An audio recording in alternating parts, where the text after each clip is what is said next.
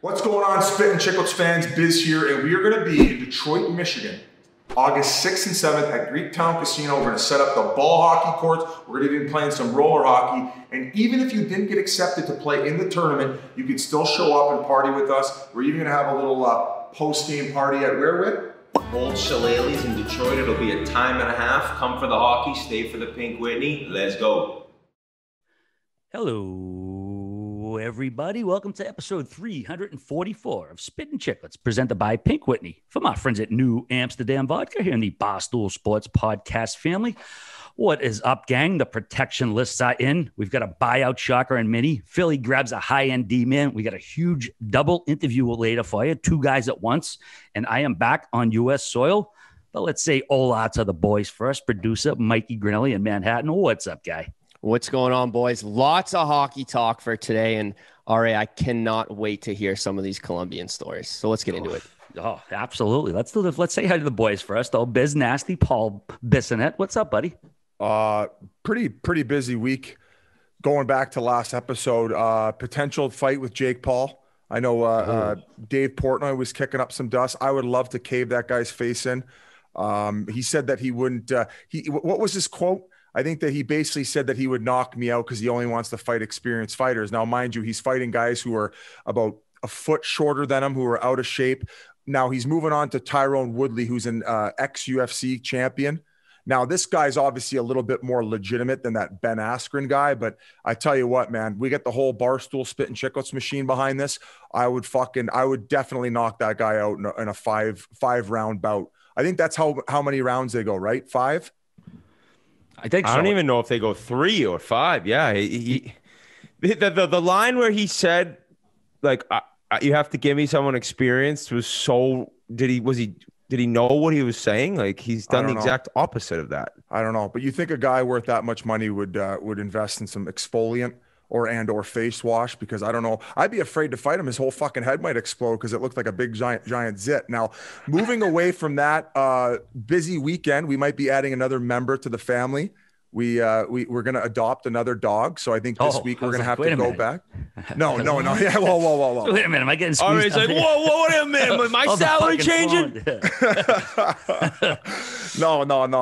We went and looked at a dog, and I think we're going to adopt another one. So we're going to get Finn a brother. Now I'm going to need some help from all you Spittin Chiclets fans as far as picking a name. We have a list of Albert, Maverick, Lloyd.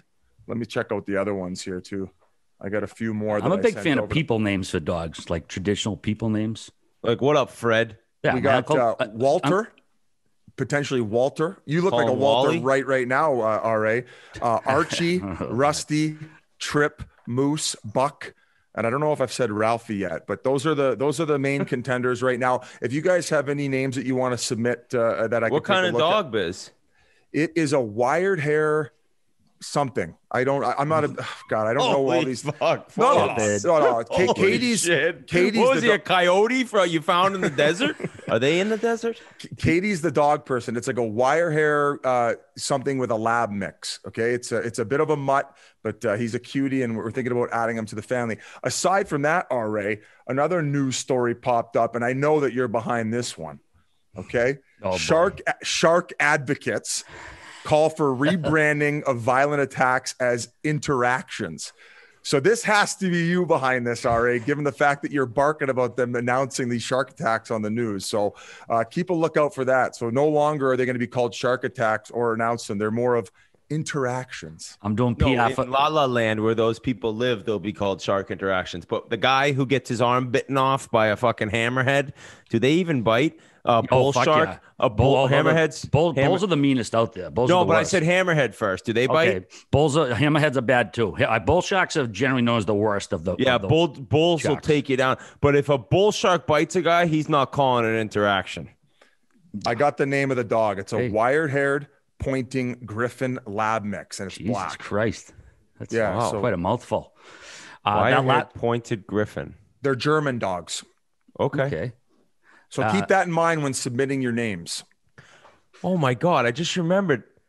Was it George LaRock or somebody I played with or Biz? Maybe this is your story. I don't know if I'm messing things up in my brain, but somebody bought like a very expensive German Shepherd from German, and then the thing only knew German. Oh, the dog. The dog was George, and I forgot to. Why am I thinking that was George? We're like, yeah, like I bought a authentic German Shepherd from Germany, but it didn't know any English. My brother has a German Shepherd, and he only does commands in German. Oh. Yeah, he said it understands it better, but I asked Uncle Chaps. What, R.A.? What are you moaning and groaning under your breath for over there? Yeah, I mean, are you familiar with world history at all? Oh, well, fuck, you hate England more than you hate Germany. I never said that. I said, how do you root for England? Germany didn't make the final, so I never got to Germany. The guys they fought with Italy did. And people said I messed up World War I. Apparently, Italy wasn't as bad in World War I as they were in World War II. I'm not a history major. I'm a math guy. Sorry for interrupting. I've done it a lot already. That's all right. The whole episode. You're good. The Wit Dog, Ryan Whitney. I noticed you're back from Nantucket. Did you have anything interesting go on down there? It was a great time. We got a place there last year, and it's nice. We rented out pretty much all year, keep a couple weeks here and there. So we went down. My parents came, and then my brother Colin and his girl came. And my other brother's out in San Fran. So it was all family gathering, minus Sean and his wife, Casey. So we're hanging. And I'll bring this up because it was a good argument. Now, listen, like the kids were asleep. And like, I think, from listening to this pod, it gets loud. Like I'll be arguing with people just as my family does. It's a loud group. So this got pretty heated, and I'm interested to hear your opinions on it. My wife went down the store and she was picking up some stuff. We were in a grill for dinner, and she pulls into the lot and there's a parking spot open, and she sees this woman is standing in it, physically standing in it. And she's like, what's going on? She's like, I'm saving the spot. She's like, what? And immediately I'm like, you can't do that. You can't stand in a parking spot. Like, the cars go in there. If a car is double parked and he's got his blinkers on and there's somebody leaving, yeah, he's waiting for that spot. He's kind of saving it. A human being can't stand in the spot. Well, then all of a sudden my brother Colin bumps in with his girl. They're both like, no. You can stand in a spot. They think that's a legal move? I said, Colin, what? So this goes on. We're heated. My dad was with me. My mom was with me. We're like, no, humans can't stand in spots. I said, you know what? This has to go to Chiclets. I got to get the guys' opinions. I got to get the listeners' opinions.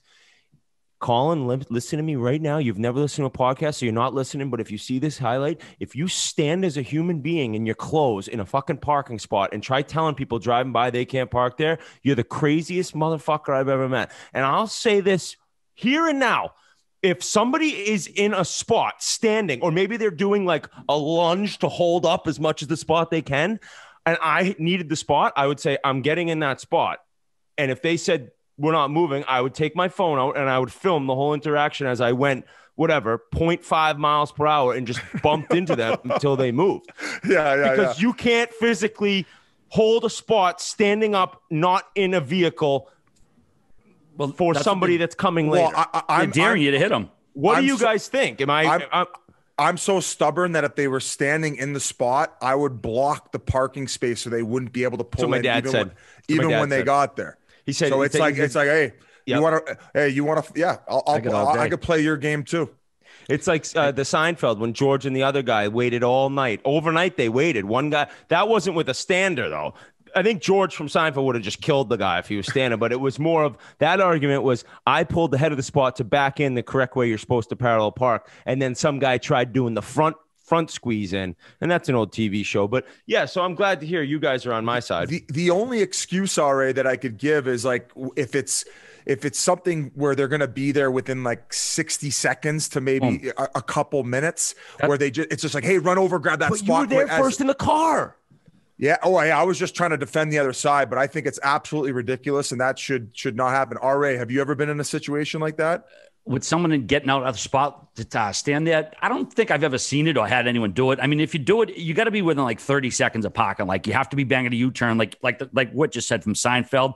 Or if you got to be like within 50 yards. I don't think you can hold it for like 2-3 minutes. But the thing is, you probably can, because unless someone like Whit comes along and barrels into you with their car, most people aren't going to have their bluff called, and the people are just going to say, fuck it, they can have the spot. As far as turn around to park the right way in the street, I don't know. I mean, if the spot is there, you should be able to nail it pretty easy. Hey, plot twist. It was Fudge Kid's mom. Just ruining your lives. I walked by Fudge place right after right after I got off the boat. So I said this. I said, call. I'll give you this. If it's a big, football stadium parking lot and it's a tailgate, okay, because you want to be next to your buddies and there's so many other spots. But if you're on like a one way where you have to parallel, no. And Big Dan Whitney came through with an ultimate argument, kind of sealer. It was kind of over for my brother and his girl Claire after this. He said, Colin, you can't walk through a drive-through. You cannot walk through a drive-through. If you walk through a drive-through at McDonald's, we ain't serving you. You got to be in a car. The same way you got to be in a car to save a parking spot. Is that true? You can't walk through a drive-through? Can't walk through a drive-through. I tried going through a drive-through. They won't serve you. On a bike before. They wouldn't serve me on a bike once. They won't serve anyone that's not in a car. Yeah, I mean, that's why I figured I'm on a bike. I'm on wheels. I'm driving through. They should fucking serve me, but I would say everything but rollerblades coming back from Colombia.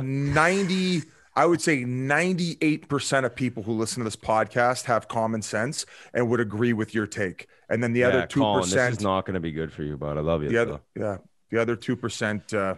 I don't know. Hey, so boys, I'm sorry to get away from the hockey talk, but that came right into my mind. We had another one too. I'll bring that up later. Well, it's not happening in Colombia. There's no way that's happening down there, RA, or you'd get a bullet in the back of the head. Biz, can you believe they stopped this guy for a random bag search at Logan Airport when I returned to this country from Colombia? Imagine some listener working at TSA. I think they were just reading all the fucking woof jokes in my Twitter replies for the last 2 weeks. And they're like, oh, well, see what this guy was dumb enough to do. But yeah, dog came by for a sniff. I waited in customs. Like, I flew in from Panama to Boston, which, by the way, what a gorgeous flight. It's all water. You go right over Cuba, right over the Bahamas. You can see like Myrtle Beach and Manhattan in the distance. I mean, if you're a guy who likes to look out the window on a flight, absolutely gorgeous views. But, I land, there's like 2 windows open at customs at Logan. It takes forever. I finally get my bag and 2 guys there. And they were very nice. They were doing their job, very polite. I didn't write their names down. And like, oh, hey, what's up? What are you doing there? Blah, blah, blah. And, had a good time. And like, all right, you've been randomly selected for a bag search. And I'm like, hey, whatever, if my number's up, so be it. I would never be stupid enough to do anything, especially coming back from a place like that. And, they take your bag apart. They bring the dog over. And it's like, I'm not even nervous because I know I didn't do anything, but that 1% like X factor, like, oh, I know what you're saying. Like, I know exactly why you got you're a sweater, and it was whatever was coming out your pores that dog was smelling. That's what happened. It could have been. Right? Wait, am I crazy here?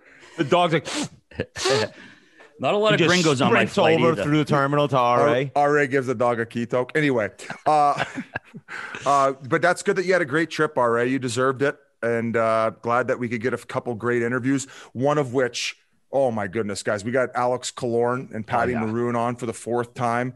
And it was great locker room banter. We got a lot of behind the scenes stuff, and glad we get the 3-time Stanley Cup champion on. And Ron Francis, if you're listening, don't take Alex Killorn in the expansion draft, or I'm going to get Nancy Kerrigan's bodyguard over there. Was it her or the other one? How great would it be if they just took him out of spite at this point? They're like, this guy doesn't want to be here. We'll see how bad he doesn't want to be here. Alex Killorn, come on down to the crackheads. You got the location right, Biz. Pacific Northwest. That's where all that Nancy Kerrigan shit went down. That's where she was from, Tanya Harding. So, it was Tanya Harding's bodyguard. Yeah, Jeff Gillooly, the biggest name of a goon that would hit a figure skater with a metal pipe known to man. Jeff Gillooly.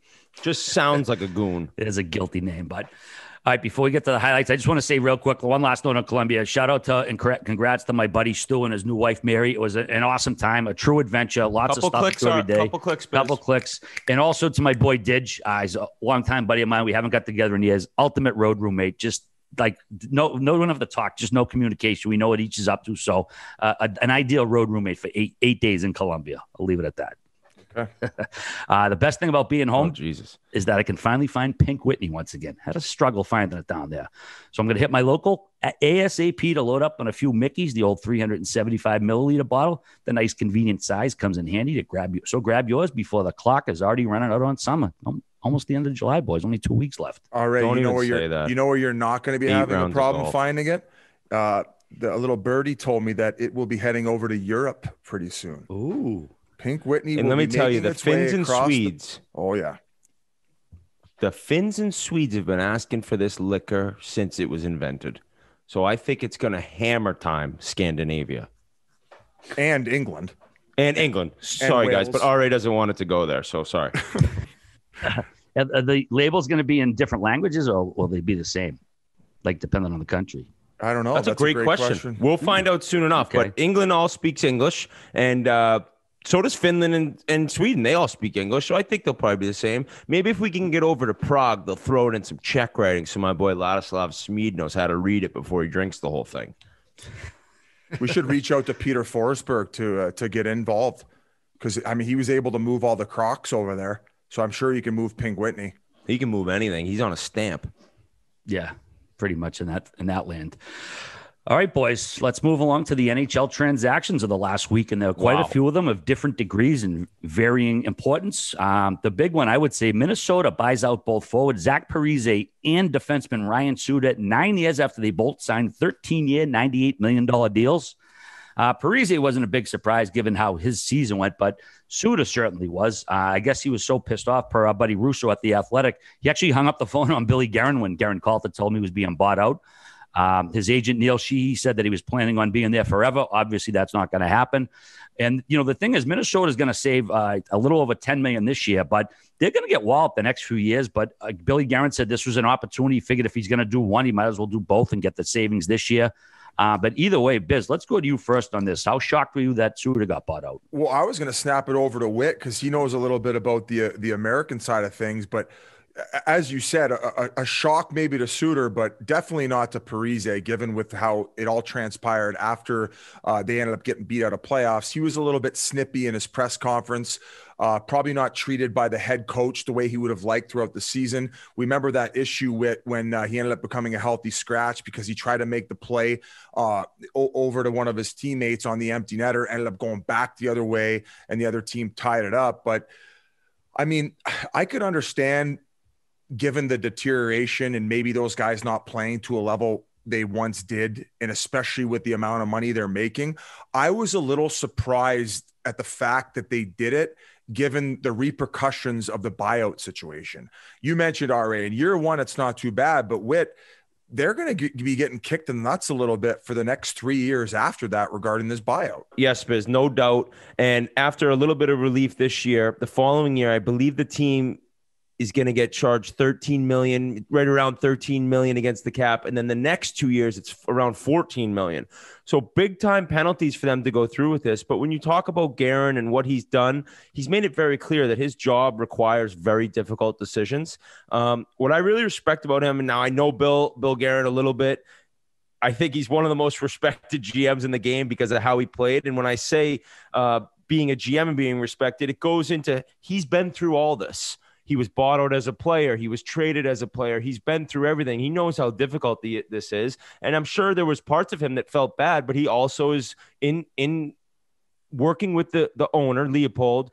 He knows this is what they had to do. Now, Parise, Biz, you said no surprise. I'm not surprised at all. And you hear about teams that he could sign with. Lamoriello in Jersey, he's been close with forever from all his times. And Lamoriello and the Islanders, excuse me. And Parise was with him in New Jersey. And then also Pete DeBoer was his coach when Parise was the captain and went to the Cup Finals in 2012. So maybe Vegas is a spot he can land. But no doubt his game is, not where it once was. He's getting older. He's had a lot of miles on him. He's played for a long time. We'll see where he ends up. The Suter one was surprising because he played a lot of minutes for them. I think he still considers himself, a top 4 defenseman in the league. But if you look at it, I mean, Bill Guerin has tough decisions to make. They have to get Kaprizov signed. They have to get Fiala signed. And he just thought the timing was best now. If he was going to do it, he had to do both of them together.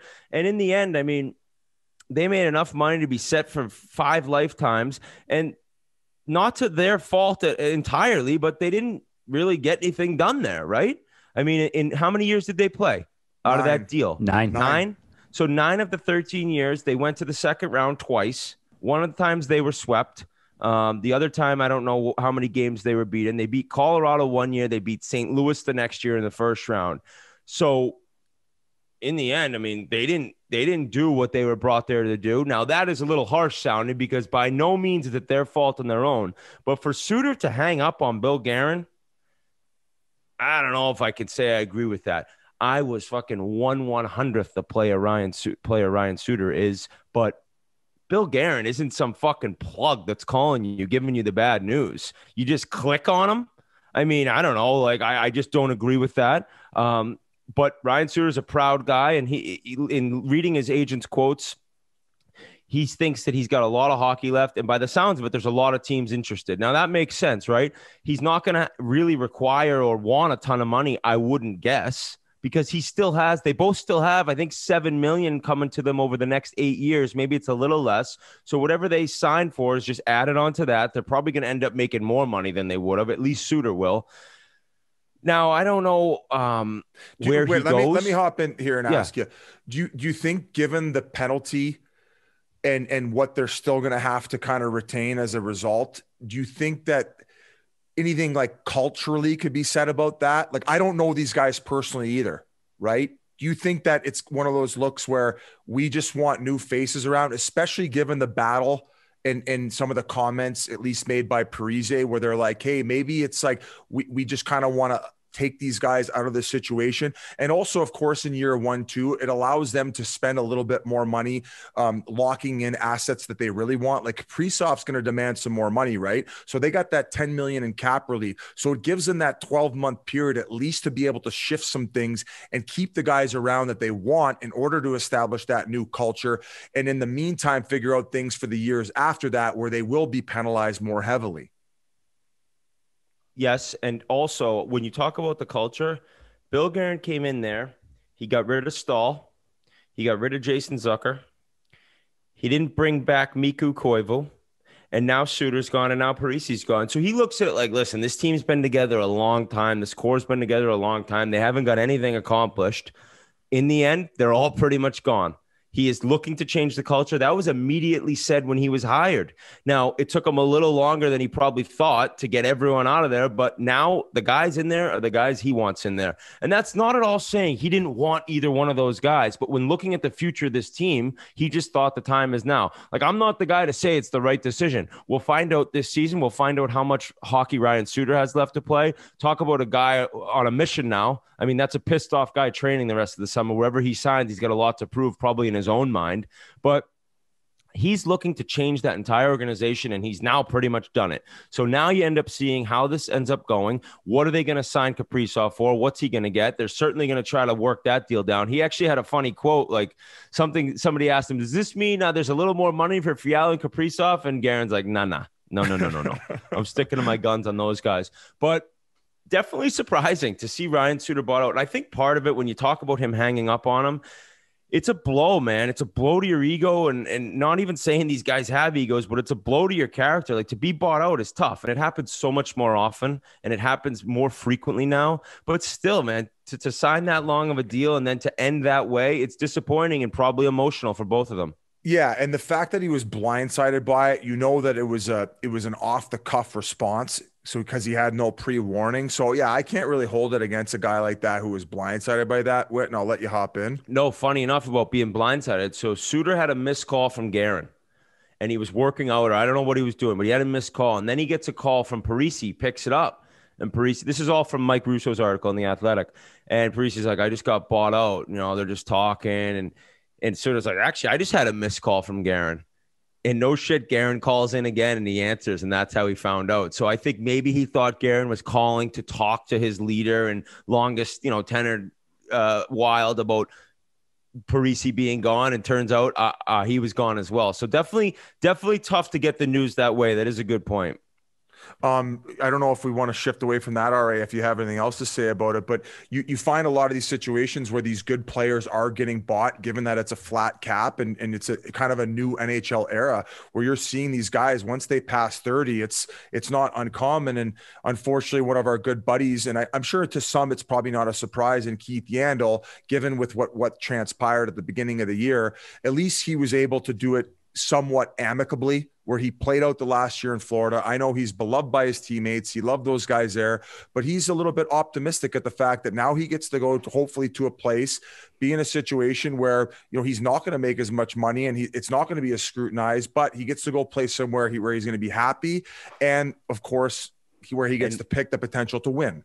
And wanted. That's and the wanted. thing. And so wanted. When you talk about these guys signing, it's like, you're finally wanted somewhere, and any free agent will tell you, like, you may want to play somewhere, but if you got to convince a team hey, come on, you should want me. I can help you. It's never going to work out the same way it does for guys who are being begged by a team to sign, right? So now you're going to get teams, and I don't know how many for any of these guys getting bought out will become calling, but certainly for Keith Yandle, he's going to have some teams like, listen, come in, play on the third pairing, run the power play. How much would Bruins fans like to see Keith Yandle on their team?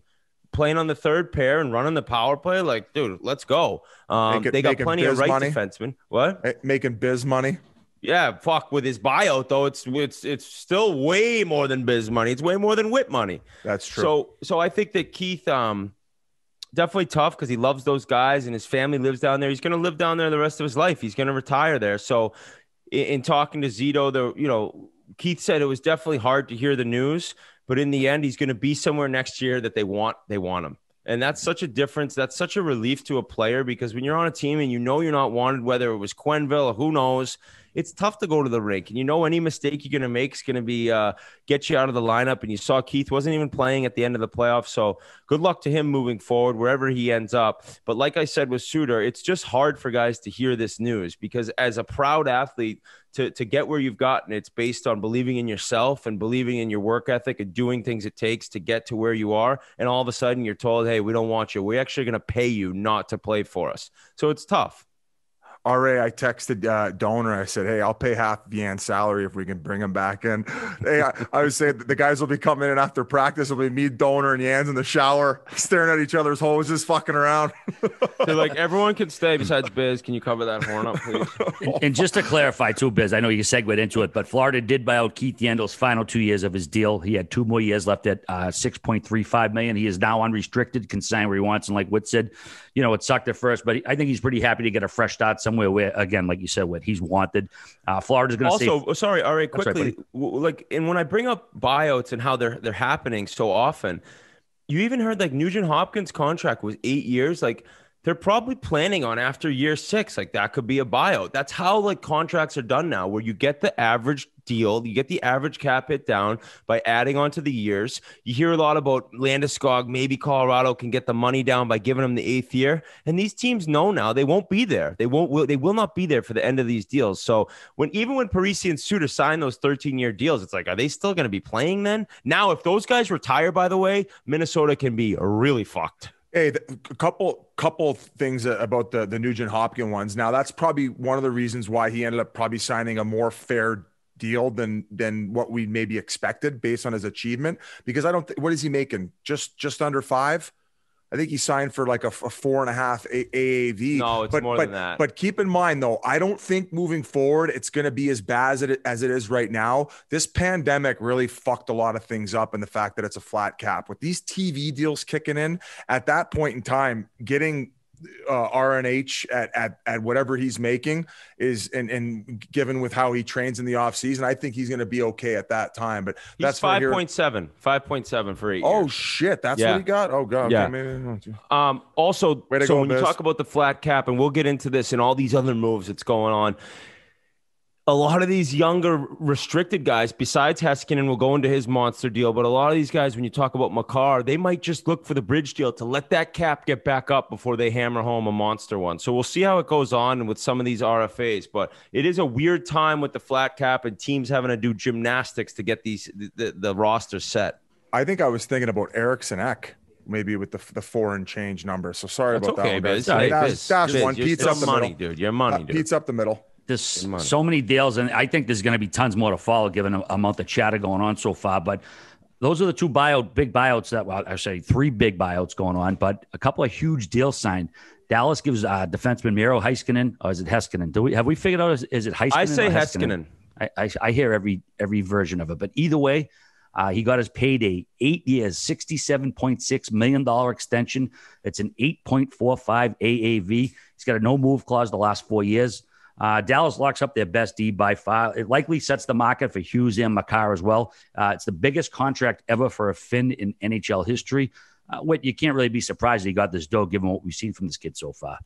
No, not at all. One of the best skaters in the league, minute muncher, can play the entire game, can play PK against the top lines. He is a top world-class player already at the ripe age of 22.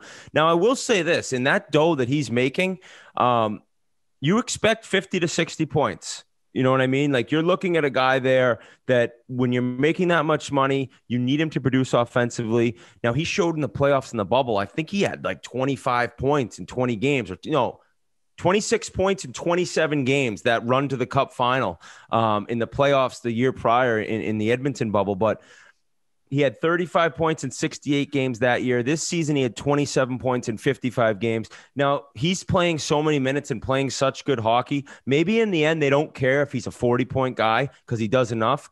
But I look at it like, fuck, you're making that much dough. I think you need to do a little bit more offensively. He's so young. Klenberg is also running the power play there. So at some point, he'll maybe have a chance to take over that number one unit and play in a more offensive role. But an unreal player who not one GM, not one player around the league, not one fan of the Dallas Stars questions that contract. No. I truly believe that, because the way this kid can skate and the way the game's played now, he is someone you lock up for as long as possible, because he's a fantastic player to watch. And for younger defensemen that are trying to play in the NHL, he's a perfect guy to emulate your game after. Not many can because of how he moves, but he can do it all. So I love the signing. Well, fully agree on the fact when you make that much money as a defenseman, you need to be relied upon in every situation. Now, there are a few pretty cool moments I got to experience when I started my media career, one of which I've mentioned a few times with the Vegas expansion, seeing Derek England speak and then them go on an absolute crazy run in that first year. I was there for the first ever game in Vegas.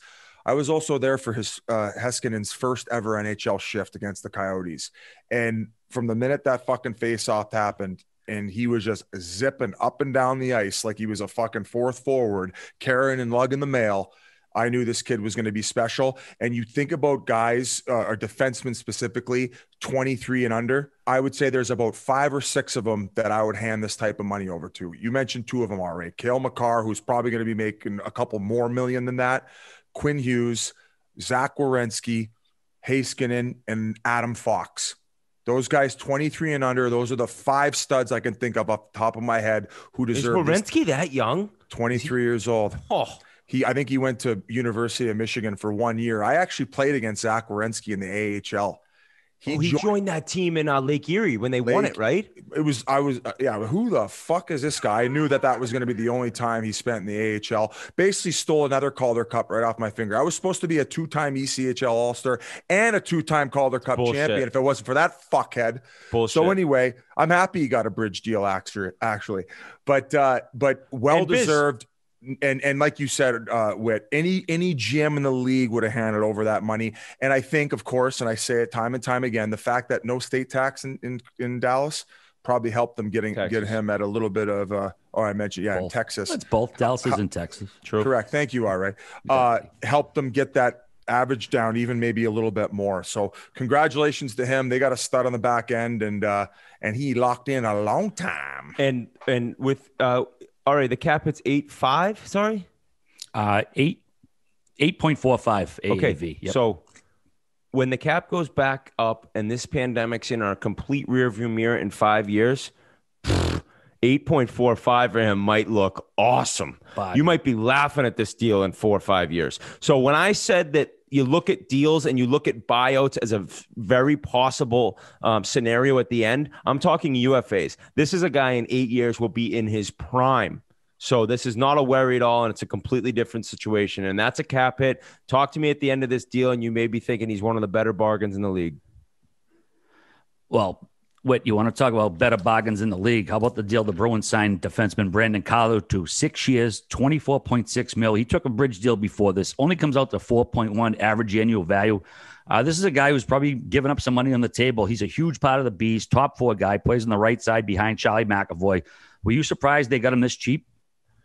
No, I think that as let me hop in quickly. Whit, does the concussion aspect scare you at all, and maybe a reason that they were able to get that number down? Exactly what I was just going to say. I think that as odd as this sounds, his injury has kind of helped the Bruins in this negotiation. And for sure, they'd rather pay the guy more and have him be completely healthy. But it's scary, right? Is it 2 now, RA, in the past 2 years, or is it 3? He had 2 in fucking 3 months. Yeah. Going back. So, yeah. You know, you're looking at a team and an organization who's been through one of the best players of all time in Bergeron missing a full year, and he was able to come back and be this world-class player. So you hope Carlo's okay. But he's definitely a guy who opens himself up to some of these hits. And the Wilson hit, people, they went nuts about it. He got a big suspension for it, but maybe be a little bit better at protecting yourself. I'm not blaming him at all. Don't try to twist my words around. But in the end, you got to be able to protect yourself while playing the game he does. And I think he's good enough defensively. He's shown that when he's not in the lineup, they are not even close to the same team. So he's deserving of this deal. But they were able to get it at a number I think is very fair for the team because of the past injuries and because of the issues. And you never really know what's going to happen here. You don't know, like this kid, knock on wood, fucking hope to God he doesn't get another one. But it is a deal they're signing with some risk involved, no doubt. But I mean, it's a classic case. We always go back to the Sidney Crosby interview. If you don't take less, then it doesn't trickle down. And this is a classic case of that entire roster. You look at them, they all fall in line. They all want to stay together. They want to win. They put winning more of a value as in getting an extra $250,000 to $500,000 a year. And you're kind of, you're seeing a bit of a tough situation right now in Colorado. And I'm sure one situation that Joe Sakic's looking at is, once you give that money to the top guy, one of the top guys like Landeskog, what type of precedent does it send to the rest of the group who are going to eventually have to sign as well? I mean, I don't expect McKinnon to take a bargain deal, and I don't expect Makar to take a bargain deal. But if you see the top end guys do it, you're more than likely to say, yeah, do I need 100 million career earnings or is 90 okay? Do I want my name in the cup or not? That should be the determinant factor, right? I mean, not every guy's gonna be his only thing, but I mean that's what you play for, man. Should we shift over to that topic? Is that one that you had down for the? I had it actually a little bit further, but first, Biz, we're having all this talk about teams trying to save money, and you can too on your student loans by checking out Earnest, because with today's low interest rates, it's a great time to refi your student loans. Earnest offers low-rate student loan refinancing, and you can check your rate risk-free in just 2 minutes. With Earnest, you get radically flexible payments, and you can pick your loan term. By refinancing, you can reduce your loan term, save money, or combine multiple loans into a simple monthly payment. And if you have questions, you can even talk to a real-life human at Earnest for help. Isn't it time you stop feeling overwhelmed by your student debt? Right now, Earnest is giving our listeners a $100 bonus. Refinance your student loans at earnest.com/chiclets. Now not available in all states. Terms and conditions apply. So visit earnest.com/chiclets for more details. That's EARNEST.com/chiclets, CHICLETS. Again, terms and conditions apply. Earnest student loan refinancing made by Earnest Operations, LLC, NMLS number 1204917. California Finance and Law License number 6054788, 303 2nd Street, Suite 401N, San Francisco, California, 94107. Visit earnest.com/licenses for a full list of licenses. Go ahead, Biz. To hop in with a couple of things. I love how they have to mention that you get to talk to a real life human. That just tells you the era we're in. Yeah, how it's a lot of. I just press zero. When I call, I just press 000 until I get a human on the phone. That's same here. But going back to that Carlo deal, I don't think you necessarily want to be the guy in Boston making a little bit too much money either, because if things aren't going well, that's probably a fan base you want to keep on your side. Do you think that factors into it, RA? I don't think the fans are going to get on people for that. I just think it's a within the team philosophy. Like, guys are just going to take below market to stay there with the opportunity to win. I don't know how much longer that's going to last, given the way the season went last year. And, people like myself thought they were a lot stronger than they were going into the playoffs. And the Islanders said, hey, you're not quite where you think you are. So I don't know how much longer this era is going to go on. Tuukka's obviously getting surgery. We don't know exactly when he's going to be back. But, you wonder how long that I don't know, financial camaraderie, I guess you'd call it, is going to last in a room like that. I mean, eventually guys are going to want to get paid what they're worth, but it's an interesting dichotomy for the Bruins right now. Okay. How do you like that word, Biz? I don't even know what it is. All right. Well, we'll save Landeskog for a little bit, because that's kind of ties into the UFA stuff. Oh, we've been blue balling the Landeskog talk. Yeah, well, with it also, when you got big trades going on, Biz, you got a blue ball of Landeskog talk. I mean, Philadelphia, everyone's been talking about their D for years. Well, they went out and they got themselves Ryan Ellis from Nashville. That's a huge fucking trade. Gritty Jr. They sent Phil Myers. Gritty. Gritty Jr. No, Voracek was Gritty Jr. Philly traded Phil Myers and Nolan Patrick to Nashville for Ryan Ellis. They shore up their D with a vet leader. Then Nashville went and traded Patrick to Vegas for forward Cody Glass. He was their first ever draft pick. So Vegas has already traded their first 3 draft picks from the first round that first year. Suzuki went for Pacioretty, and they traded what's his face, Brandstrom for Mark Stone. So they don't have any of their first year picks left. But Ellis, a 30-year-old right shot D, he's got 6 years left at $6.25 million AAV. I mean, he's a top 4 guy in Nashville, probably a top pair guy anywhere else, like he's going to be in Philly. What was your reaction to this one, Biz? We'll go to you first here. Well, that's a nice 1-2 punch now with Provorov, who is another defenseman in this league that is young and is an absolute stallion. Now, the good news for Nashville is, and who's also what, Biz? Well, they've always been good at drafting and developing D, and they're actually the only team in this expansion draft to protect 5 defensemen. Yep. Some didn't even protect 4. Right. Most teams went with the 7-3-1 model. So in order to relieve a little bit of cap space, of course, it's hard to say goodbye to Ryan Ellis, but if you have other guys coming up, and I mean, Poyle has proven time and time again that he's able to draft defensemen and develop them. And if he thinks he can get the same type of production from guys making far less, yes, it was probably the time to move on from him. So a great pickup for Philadelphia, because they did need help on the back end. They never ended up getting what they thought they were going to get from Gostisbehere. Now, correct me if I'm wrong, he's still on the roster with them. And I would imagine that they're going to hope to maybe he could turn the corner and give them the production that they expected and or move on from them. But I think that this was a great trade in for everyone involved. Nolan Patrick, another guy who's been dealing with head issues, beloved in the locker room. He ends up going over to Vegas, who is trying to add a little bit of depth at the center ice position. He did not produce to the level of which we expected last season, but that's him coming off a full year missed with the head problems. Now, the shitty thing for Vegas is they have to move on from Cody Glass. The only thing about Cody Glass that would scare me is the fact that he hasn't played a lot of hockey in the last couple of years. He was highly touted coming out of junior. He played 4 years there. A couple of the years he ended up averaging over 100 points. But we haven't seen what he can do at the pro level. In the AHL, he was very dominant, but we have not seen what this kid's been able to accomplish at the NHL level based on what expectations were. So I hope I did a good job of summarizing all of it. We know exactly what we're going to expect from Ryan Ellis. This guy's an incredible defenseman. He's going to provide a lot to the back end for Philadelphia. I think everybody wins in this trade. I'm interested to see if they pair him and Provorov together, which would be a sick top pairing.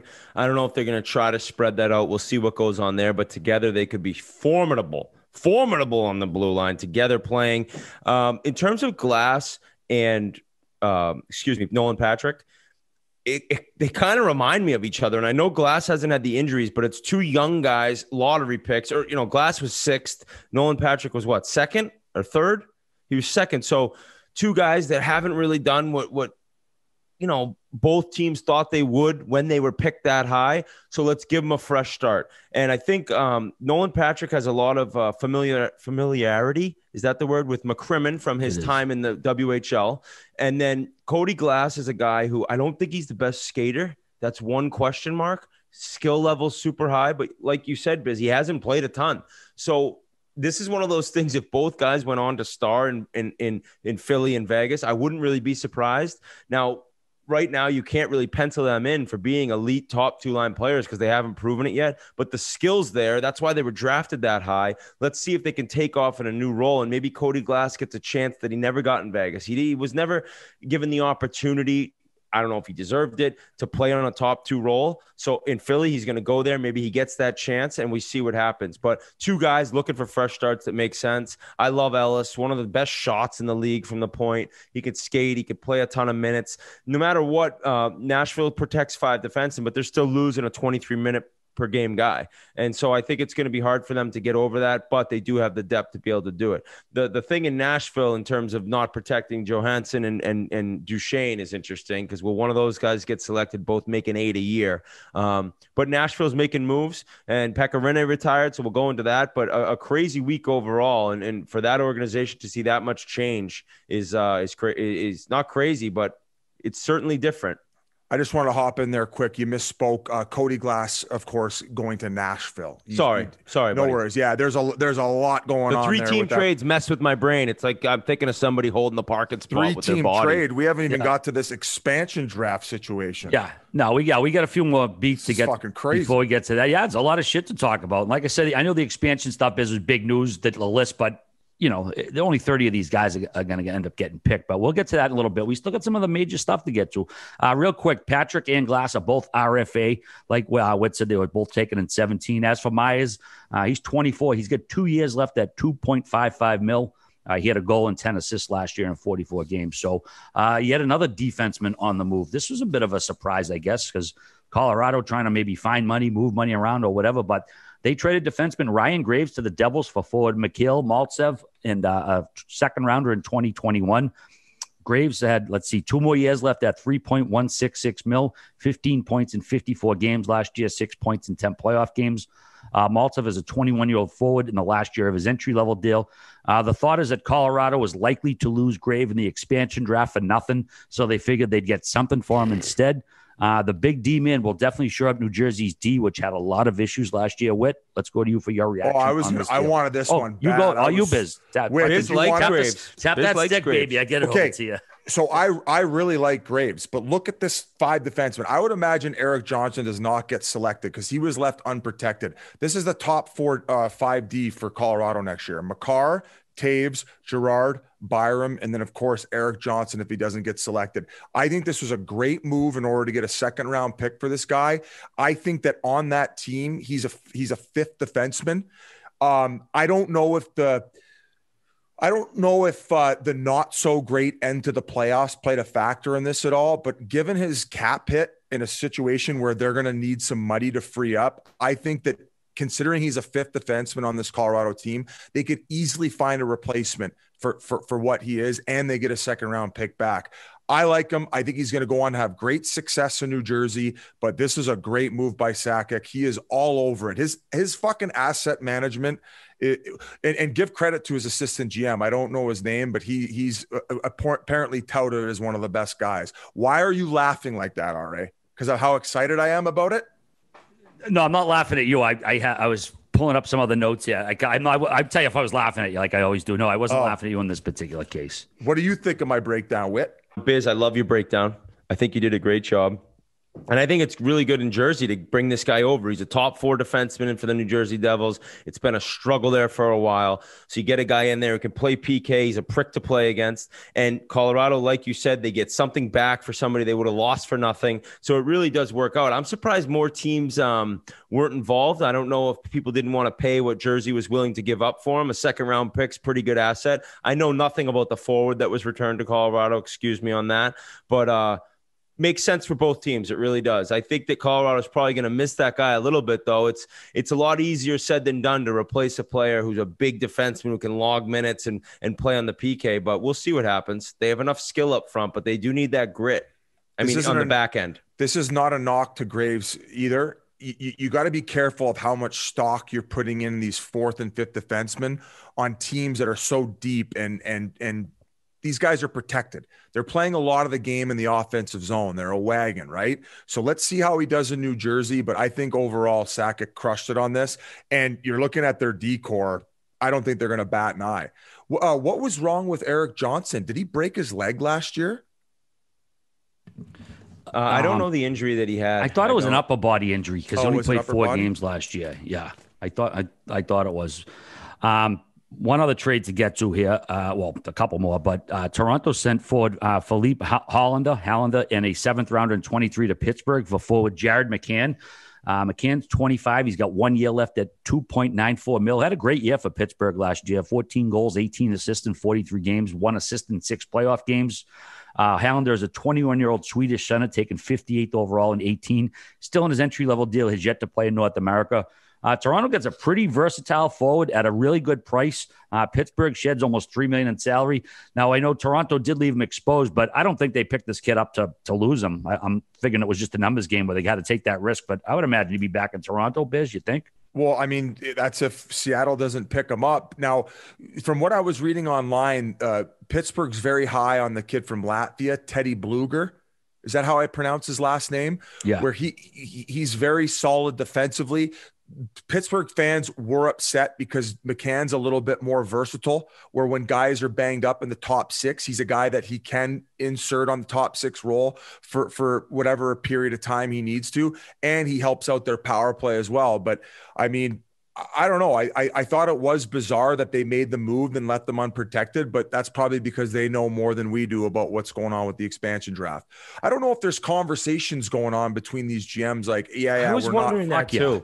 Oh, because it's like the Carey Price situation. Like I would imagine that Bergervan and Ron Francis have had conversations about this. They've known each other 30-something years. I'm sure that, they could talk off the record or whatever, not make it public, however. But yeah, these guys definitely talk. So many of these guys know each other, talk throughout the year all the time. And there are probably many, many off the record and conversations that probably border on tampering that you're not going to hear about.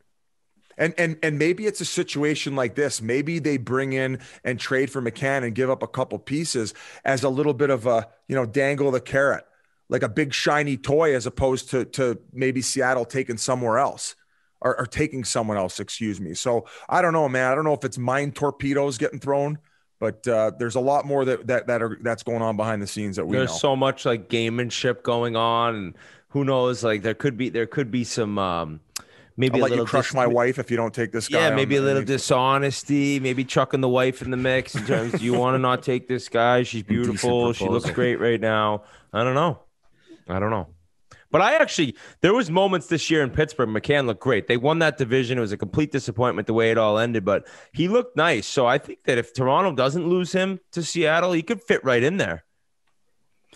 Yeah, he's a hell of a versatile player, like we said. We got a few more transactions before we send it over to our boys, Killorn and Maroon. Let's see. The Rangers sent the 7th rounder in 2022 to Tampa for pending UFA Barclay Goodrow, basically to get first dibs on negotiating. He had 20 points in 55 games last year. Obviously, he has a winning pedigree after winning the Cup the last 2 years. The Rangers also traded forward Brett Howden to Vegas for pending UFA defenseman Nick DeSimone in a 4th and 22. The Islanders, they were pretty busy the last few days. They sent forward Andrew Ladd to Arizona along with 3 picks. They got nothing in return. This was basically just incentive so that they would take his money off their hands. I love how business team, all they do is like take Pronger, fucking Datsuk. All the Coyotes do is take guys who are done playing as their cap hits. It's so pathetic. Cash. Look at all these legends on our franchise. You got a bunch of Hall of Famers, and they just none of them play hockey anymore. Hossa. Hossa's deal ended up there too. I forgot about him. Listen, all the fucking Coyotes do is stop just laughing. Deals. Stop laughing. When I saw it go across the ticker and everybody, the fact that it's literally just 4 assets coming to us and they're like, we're good. We don't need anything. Just take them. Just take them and take all these picks too. So I think there's a conditional 3rd rounder, and that's if Ladd ends up playing a game. I know the 2 of the picks are conditional. Honestly, I usually write the conditions down, but I read he's not expected to play again. So I don't know that we're going to see him again. They basically had to entice Arizona to take his 5.5 cap hit for the next 2 years. So they gave the picks, and that's what they got. Islanders also sent defenseman Nick Leddy to the Detroit Red Wings for forward Richard Panik in a 2nd in 2021. Leddy's a 30-year-old who's got 1 year left at $5.5 million. Panik is 30 as well. He's got 2 years left at 2.75, and Detroit is eating half of that. And the Islanders shed $4 million in salary. There's lots of speculation they're going to try to load up for a free agent somewhere too. So they shed salary in addition to a pretty good defenseman in Leddy. I think they got a couple guys they got to re-sign, and they did leave Josh Bailey and Jordan Eberle exposed. Now, what was I going to say? Oh, I got a tweet from somebody saying Andrew Ladd was making $5.5 million to coach his kids like Mini Mites team last year on Long Island, and that he was coaching against him. So he's like, I'm happy that he got dealt out of here because we're obviously getting out coached every night in Timbits hockey.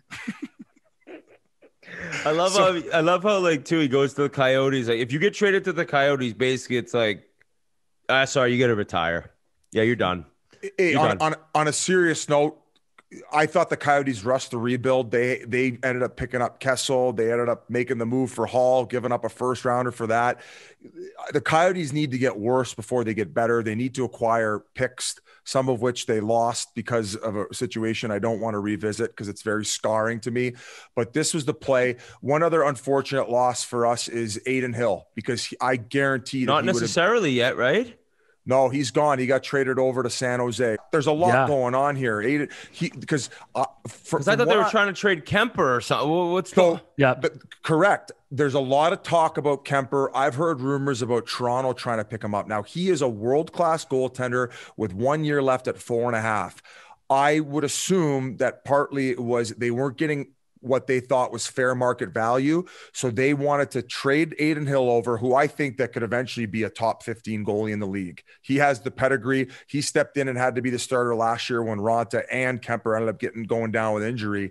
So I think the San Jose Sharks got a good one. Now, going back to Darcy Kemper, I think he's far more valuable, especially as teams get desperate going into the season.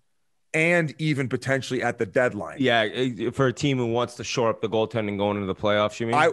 I would say no less than a first rounder and a prospect, given the fact of what he can bring as a goaltender and with a cap hit of $4.5 million.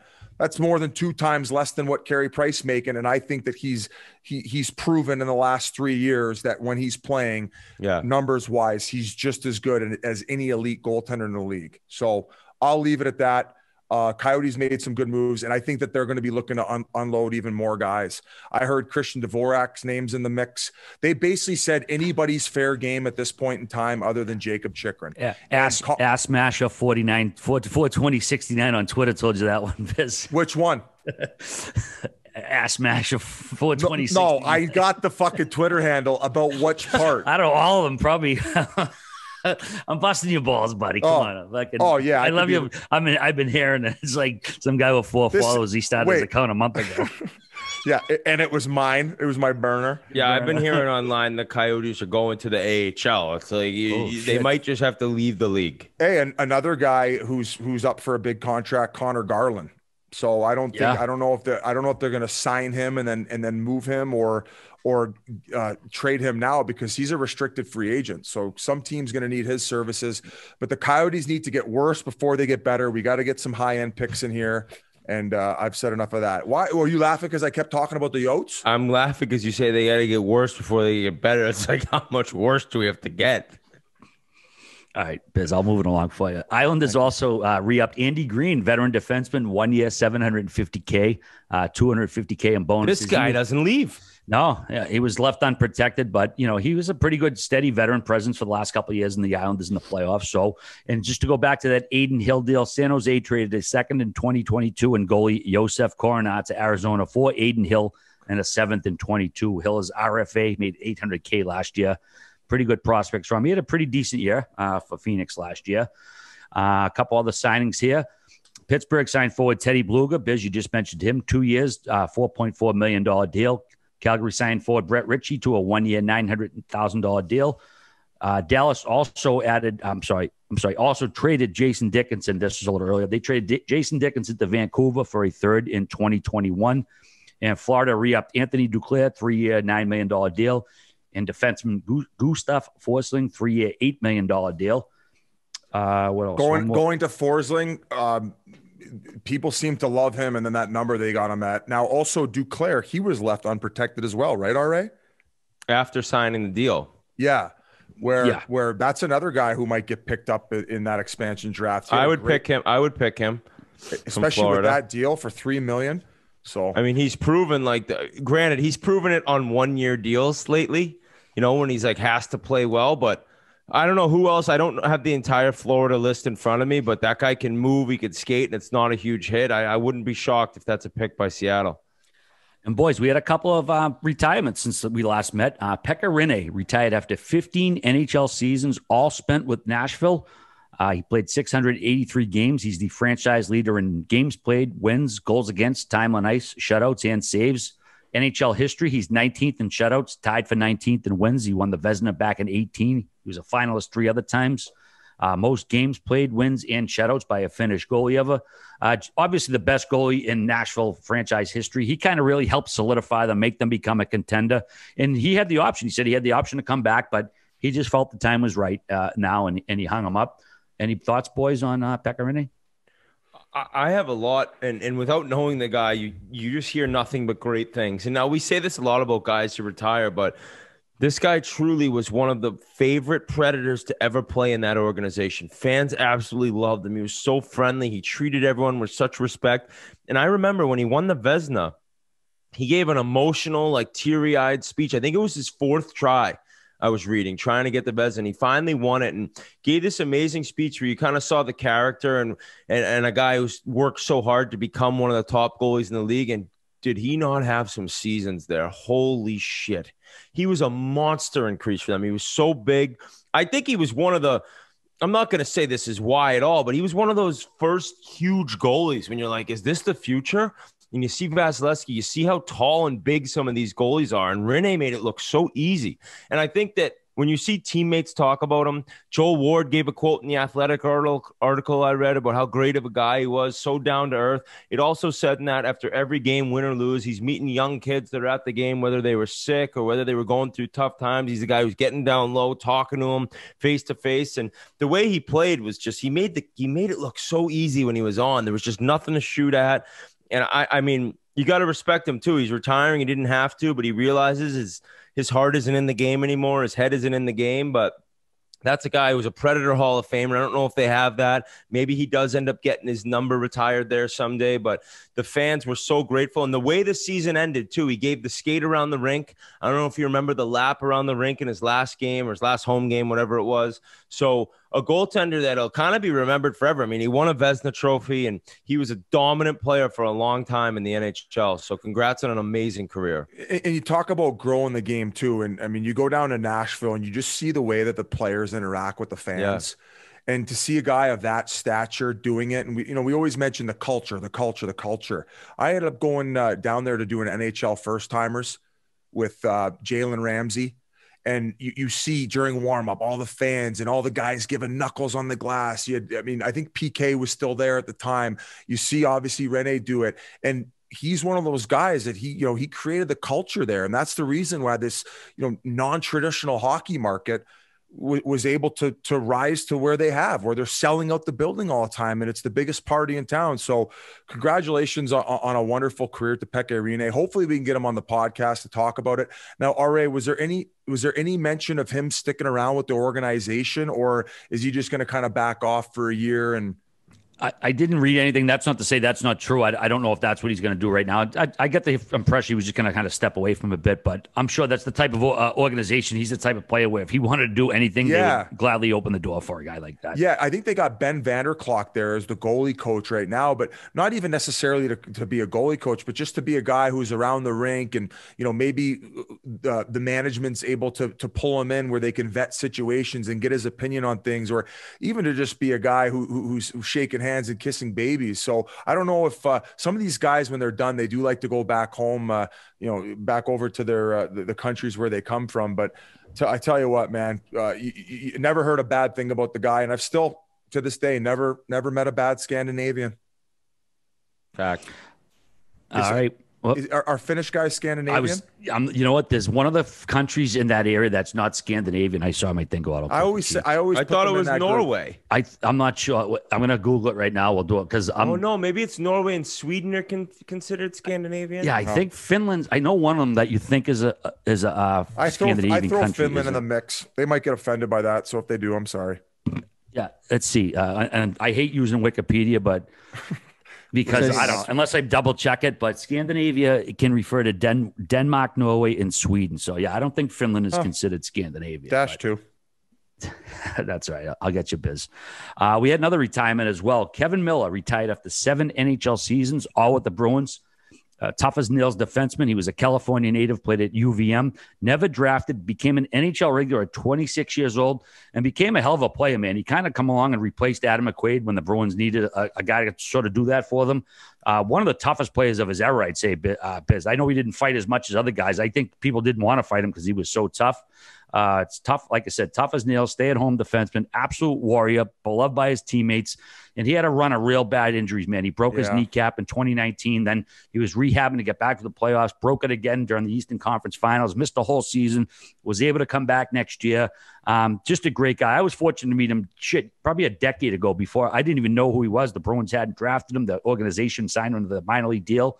And I just randomly met him in the press box one night and shot the shit at him. He's just such a nice guy. You couldn't help but root for him. So I was very happy he got a pretty good career. Wish it could have lasted longer, but personally want to send congrats to Kevin on an absolutely great run. And again, he was a warrior in black and gold. Whit, I mean, you've talked about it many times, the amount of emotional and mental strain that these injuries can pile up, and basically he just can't do it anymore. He just became too much. And that's a guy who did every possible thing to get and stay healthy, and he was able to get back, and it just, sometimes it's not meant to be. And that's not to say that his career wasn't awesome, and I don't think he ever imagined he'd have the career that he did when he was younger. Another guy I'd love to talk to, but an unheralded guy coming out of college, right? He had to bide his time and he had to earn his spot, and then it's just unfair. Life is so unfair. We've talked about that a million times, but he just couldn't stay healthy, and part of it is the physicality and the aggression he brought to the game, and that's how he played. Obviously, it's going to be way harder to stay healthy when you're playing the way he did, but it wasn't even like crazy plays that got him injured. It was just over time, and the kneecap to come back and break it again. That's when you kind of knew he was in one. But when you talked about him not fighting that much already, it was true. I don't think anyone wanted to go him. The fact that they went from McQuaid to him, they were so similar. They'd stand in there and beat your face in and smile while they did it. And then they're two of the nicer guys away from the ice. So I saw Chris Wagner put out a nice post talking about the ultimate competitor, ultimate teammate, something like that, to that extent. So that was a guy, when you watched him play, you saw the improvement too. Throughout his career, he kept getting better and better. All of a sudden, he worked with Adam Oates, right? We had talked with him working with Adam Oates. He was noticeably making head fakes and making decisions with the puck that he wasn't able to do when he came into the league. So not only was he getting, more minutes and a bigger role with the team, he was getting better and better as a player skill-wise throughout that. So definitely unfortunate. I feel bad for him. I know exactly how he feels in terms of not being able to stay healthy, and I wish him the best because he was a great player, and I think all the Bruins players will really miss him. Well said, buddy. Well said. Well, we've been going for, almost an hour and a half. We still haven't even gotten to the Seattle expansion list yet because there's been so much news. But first, we're going to go to Maroon and Killer. We do got to say that this interview is brought to you by our friends at BodyArmor. Today's athletes deserve much more than your grandfather's tired, old, salty sports drink, which is full of artificial dyes. At the BodyArmor, made with potassium-packed electrolytes, antioxidants, and B vitamins, plus no artificial sweeteners, flavors, or dyes, BodyArmor sports drink provides hard-working hydration and more, plus it tastes great. BodyArmor helps today's athletes stay on top of their game, and it's also ideal for keeping slobs like myself hydrated during the summer months, and that's why I'm slugging a bunch of these blue raspberries every day. BodyArmor is available for purchase in-store and on Amazon right now. Go to drinkbodyarmor.com for more information. And boys, I think we should send it over to the two Stanley Cup champions at Tampa Bay right now. So without further ado, Pat Maroon and Alex Killorn. Well, for the second year in a row, we're lucky to have this pair of recurring guests on the show to once again discuss winning the Stanley Cup with the Tampa Bay Lightning. And this year, we have the pleasure of having them both on at the same time. Thanks so much for joining us once again, Alex Killorn and Pat Maroon. Congrats on the back-to-back cups, boys. Thanks for having us. Thanks, RA. Absolutely, our pleasure. Could have been better. You guys sound great. Where are you guys at right now? First off, Killer, where are you? I'm still in Tampa right now. Yeah, hanging out. I'm in St. Louis. Just sold my house. That's why I was looking at house hunting. That's why I'm a little delayed. Got a little cluster going on right now. So we got to let everybody know, Patty's going to be hopping off here in a few minutes because you had somebody drive your car from Tampa to St. Louis. You're 2 showtime now, 3 cups in a row. You don't drive your own vehicles? I was so hungover. That's a true story. I flew in my brother-in-law. We were supposed to drive home on Wednesday. And I woke up, packed a car, and I was so deathly hungover. I called this guy, Freddie Jenkins, that helps out the guys on the team a lot. I was like, is there any way you can help me out? And I packed it, parked at the rink. Some 24-year-old pilot drove my car down Saturday. I got on a Southwest flight Wednesday night at 7:00, packed my car. I was too hungover. So I couldn't do it. So you're not driving to St. Louis, but on the other end, I think for Game 5, your brother Phil, I guess there was no flights because of the Hurricane Elsa. Yeah, they got canceled. So the whole family ended up driving down 15 hours in the midst of a hurricane to come see you win your third cup in a row. You're okay putting them their lives at risk for your third cup for the celebration, or what? My brother will do anything to watch me play. So actually, my middle brother got a flight to Orlando. It's like Lieutenant Dan and fucking Forrest Gump. Wow! On the way down to go celebrate the cup. I would rather Biz drive 15 hours than be on a Southwest flight. That's the incredible thing. Just a cattle call to the back. You know, he had like the E seating people. Yeah. So you got this guy to drive your car up, and now you're flying Southwest back.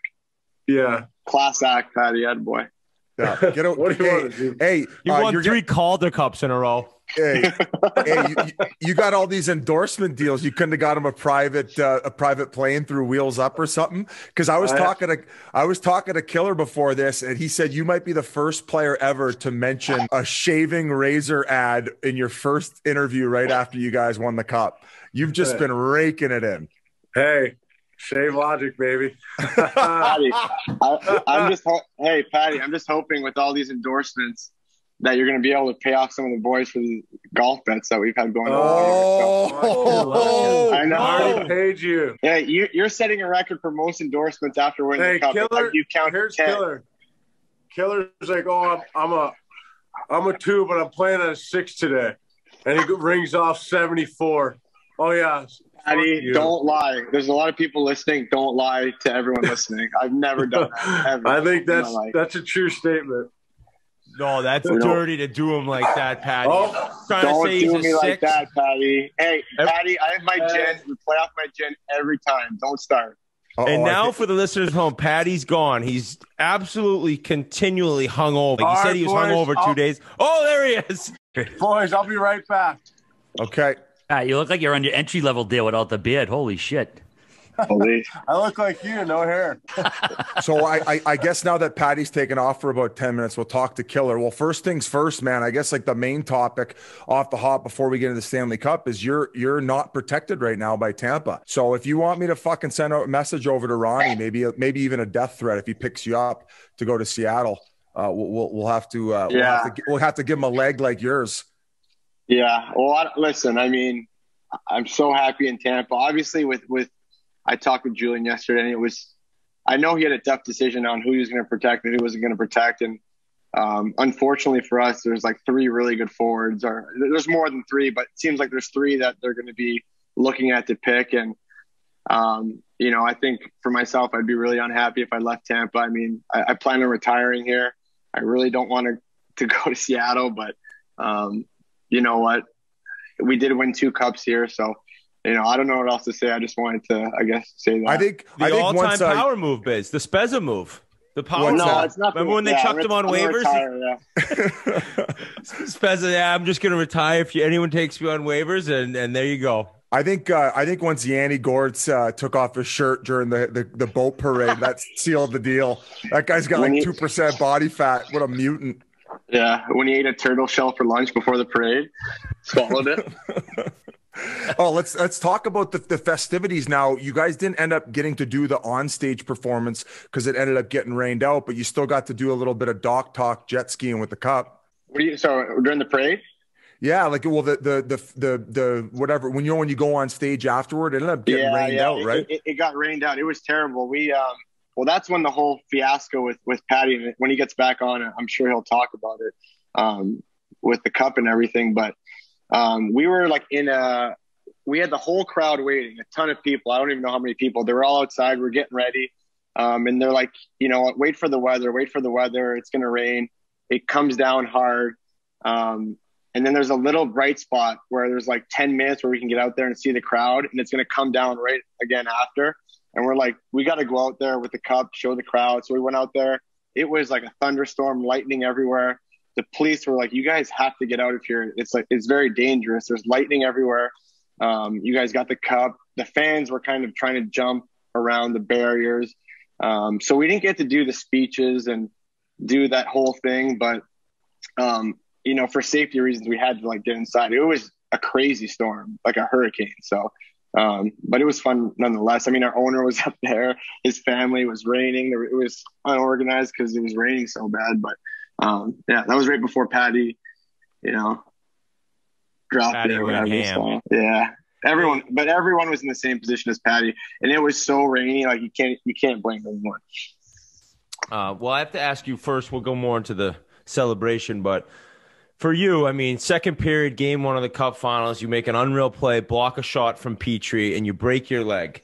Now, I need to be kind of told by you, like right away, did you know it was broken? You ended up getting a rod put in, and this was also in the midst of just an unreal run by you, a point per game guy throughout the entire playoffs. Yeah. So take us through your mind and your body as that all went down. So during the actual play, I mean, I don't know if you remember, but Hedman lost his stick, and he needed a stick. And as a forward, you always want to get the D-man stick, because if there's a play down low, the D-man has to have the stick because he's more important than a winger. So I tried to hand it off to him like 3 times. It took him a while to get it, if you look at the replay. But I ended up blocking the shot. I knew it hurt. I knew it hit me pretty good. But as players, you always think, whenever you get a shot off the foot, it always hurts. It never feels good. So then I keep playing, and I'm like, it doesn't feel great. But in between periods, I don't want to take my boot off because, as you know, as a hockey player, once you take the boot off, if it's badly bruised, it's going to swell up. You're not going to be able to get your skate back on. So I get a Toradol shot and be like, okay, let's go out and play. And then once I got on for the third period, I knew, because I tried to take a shift. I couldn't push off my left foot. Did the X-ray after. Doctor told me it was cracked. So that's when I found out. And like you said, it was tough for me because I felt like I was playing some of the best hockey of my life. And then in the Stanley Cup Finals against my hometown team, like a lot of people watching, it sucked. It was brutal. I know you said you wanted to play game 6 or 7 if you needed to. Were you actually medically cleared to play if necessary those games? Yeah, I mean, I was medically cleared to play once I had the rod in. There was a rod in the bone, so the bone couldn't break anymore. I tried to play game 4, which was stupid, but in my mind, I was like, the team could potentially win it tonight. I just got a rod put in my fibula. I at least have to try this. Like, what am I going to – I just went through a surgery. I'm not even going to try it for a game, and we clinched. So I ended up – the problem was for game 4, I skated in the morning, and they had to shoot me up to numb the leg. So that's the only way I could skate. And it actually felt really good in the morning, and I was like, oh, there might be a chance here. And then during the game, they give you a Toradol, which it helps you kind of get through the game. So I thought I was going to be fine for game 4. Game 4 comes, they shoot up the ankle again, and there was just too much fluid from all the numbing agent that they had put in there, and it just swelled up, and I couldn't even skate. So game 4 was not going to happen. Game 5, it was even worse. But I thought realistically, game 6, for sure, game 7. Game 6, I was going to try to play. Now, when you say the rod got put in, was that something done to try to get you back quicker, or was that just the surgery that needed to happen no matter what? No, it was only done to get the doctors. I talked to probably 10. I had 2 surgeons that came to my house like the day after, and they're like, we would never recommend this to anyone, but if you want to play, this is the only way that you'll ever be allowed to play. And even if you get it, like 5 of the guys were like, you're probably not going to play. Like, so you're just going to have a rod in your leg. But I woke up the first night, I was like, I'm not going to do the surgery. All these doctors are saying it's probably not the best idea. But then in my mind, I was like, if this thing goes to game 7 and I don't even give myself a chance to play, like, I don't know if I'll be able to live with myself, And they also told me, like, the rod, it's going to be in your fibula. It's not going to be it's not going to affect you long term. It's going to be fine. So okay, so then that's what I kind of was wondering. So there's nothing that needs to be done now. There's not another surgery. No. That's nice. It was an unnecessary surgery, but it was needed to be done to play, right? Hey, so I could have been good in 5 weeks or 6 weeks, just like resting it. No, you're like, actually, for Seattle listening, I got to get 4 more surgeries. Actually, if Seattle's listening, my fibula is broken. I actually don't have a leg anymore. They chopped it off. And then the doctor, I'm actually members with him are at the golf course. He's like, Killer, I know like you don't need the rod, but if you get the rod in, you'll probably be able to play golf earlier in the summer too. You know? Take some more money off Patty. Put it in. Oh, shit. Oh, that's unbelievable. Now, hey, let's talk about the guy who was inserted for you, Joseph. I mean, he did a great job of coming in, made plays as he continually got a regular shift. He fit right in. Like Joe is a really good player, and he's young and he's still finding his way. But when he's skating, he's really hard to stop. And I remember watching games when you're not playing is so nerve wracking, especially when you're supposed to be involved. Did it my whole career. Yeah, so you get it. But in the Stanley Cup final, it's a little different.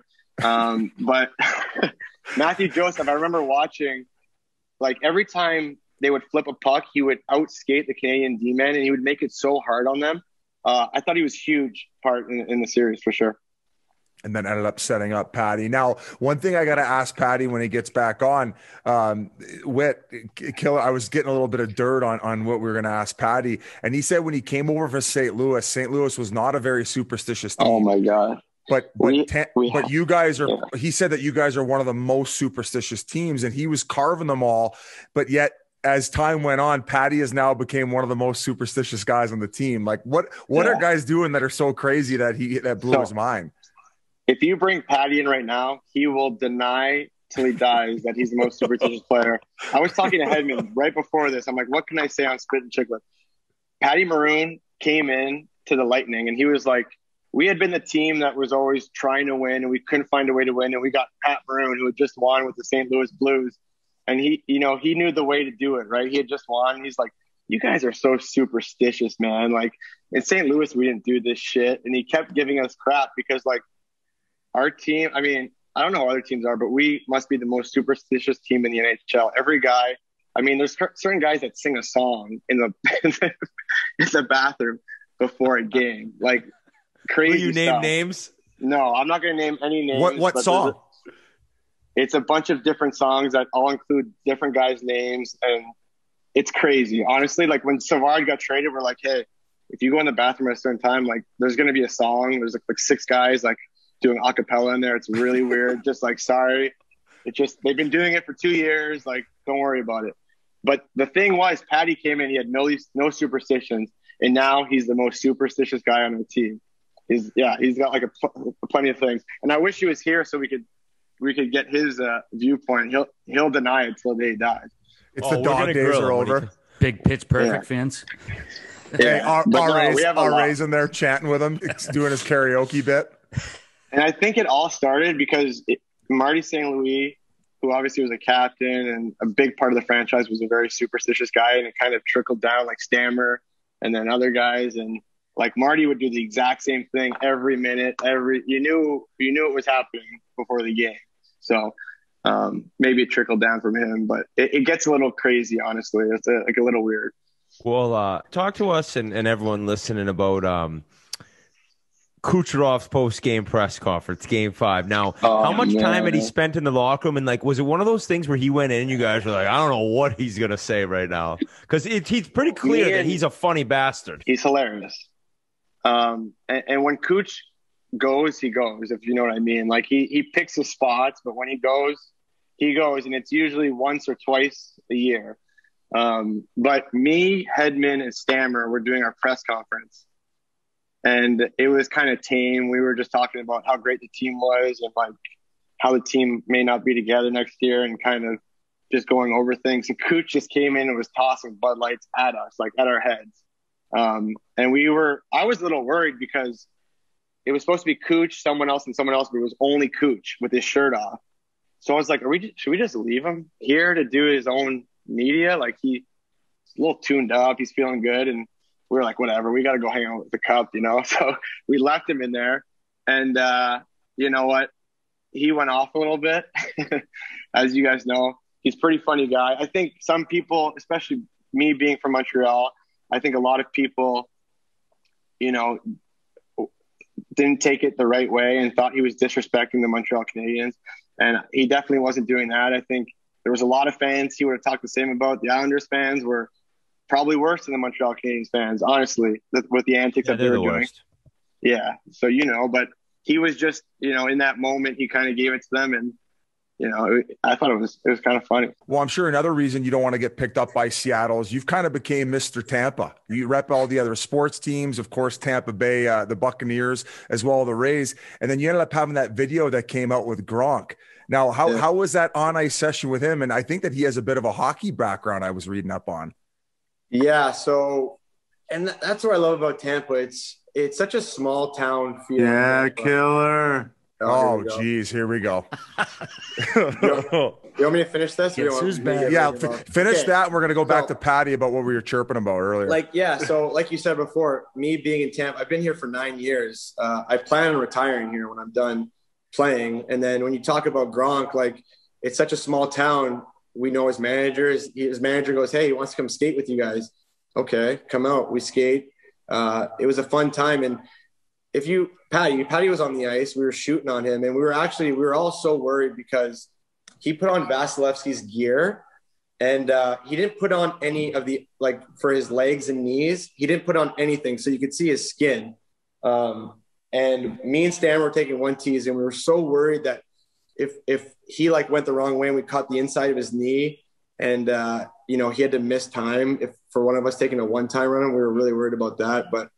He was actually pretty good in that. I mean, that guy is the most down-to-earth, big-time celebrity you'll ever meet in your life. Just a big kid, doesn't care, has fun, come talk to anyone. Great guy. How were his on-ice abilities? I think he hit Patty pretty good one time. He had trouble getting on the skates. He was a little bit back and forth, but he grew up playing hockey. His brothers were actually pretty decent too.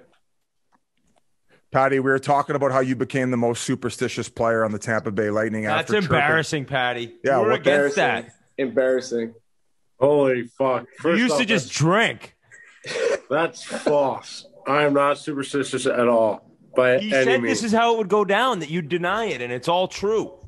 I am not. I think the biggest one is Hedman and Point, I would say. And Stammer. Patty.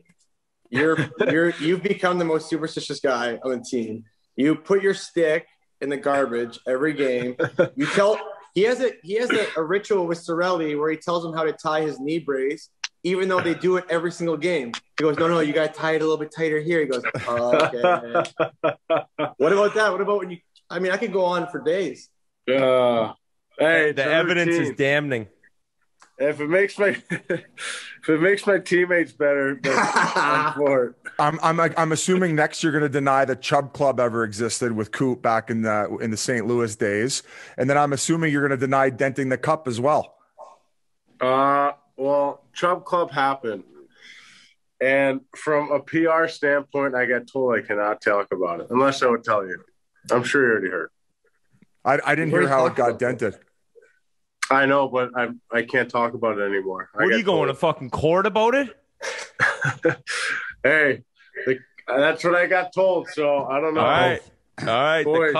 The cup well, has. Can I say something? Me, Patty, and Ryan McDonough were supposed to go on the Jimmy Fallon show, and the cup broke, and we couldn't go after that. So I was a little. Wow, goodness! We had a trip to New York. You would have. How many more Instagram followers would you have picked up after that? Yeah, probably a couple. Patty could have got another Razor deal. It would have been great. Killer's been on for like 20 years. I'm catching him. Patty, I got to ask you one thing. Apparently you had something planned for when everybody was going to go on stage, but that ended up getting canceled. So you were going to up last year's performance when you had no shirt on. You had the bougie scarf with the silly fedora hat. What did you have planned this year? Can you talk about what you were going to do considering you couldn't do it? Or are you going to wait till you do a fourth cup in a row to do it? No, I mean, I know Cooch was going to say something hysterical. I know that. I know he was going to go off the rails and say something funny. But I was going to I'm going to wait until I win it again because it was supposed to be like a really unique situation where everyone's going to be like their jaw dropping. So if I say it, it won't even be funny. I think I hear you. I would have to be in the moment and understand it, and then the pictures go viral. Then you guys make me go viral because that's what you guys do. Okay, all right. Just like pee in the pants situation. Allegedly. Which I did not. Obviously, you guys know beer goes down I want to go back to the three-peat that Biz mentioned. You're the first player to three-peat since the Islanders dynasty back in the 80s. Just the fourth ever player to win 3 cups in a row with 2 different teams, and the first ever in the expansion era. You're going to be going for 4 in a row next year, assuming Seattle doesn't pick you up. This must be way beyond any wildest dreams you've ever had, no? Yeah, I mean, it's all right. It's been remarkable. I've been blessed. Obviously, the first one went in my hometown. That was pretty much, you thought it was done, and then you go to a dynasty like Tampa, and I thought we were arguably the best team the last 2 years, and it's been fun to watch. It's been fun to watch the guys grow, play the right way, and I've been lucky enough to find a role and use it as an advantage and be part of history with 2 great organizations. And it takes 25 guys to win a Stanley Cup, and it takes a good hockey team. And I've been fortunate to play for 2 great organizations the last 3 years, and can't thank my teammates enough. Without them, I don't think I raised the cup. So it's been honestly all right. I'm still soaking it all in. It's kind of fucking crazy that you sit back and you're you're a 3-time Stanley Cup champ, but you're 3-time in a row. It's not like you won it over a span of your career. And to think about, some people don't even get the chance to win or even go to the Stanley Cup finals. So like I said, it all starts with teammates and organization first. So I've been blessed in that sense. Are you running out of places to take the cup? Seriously. Well, last year we didn't get one, so I'm hoping the NHL hears this. I think we should get 2 days in a row. I think that's bullshit if we don't. That's Shaddy got his last night, I saw. Yeah, but he only won 1, so he gets 1 day. Hey, there's not enough time. It's gotta go that's Sweden, true. And next season starts in 2 weeks, so I don't think I'm ready. Patty, bring it to the box. body fat test in a week.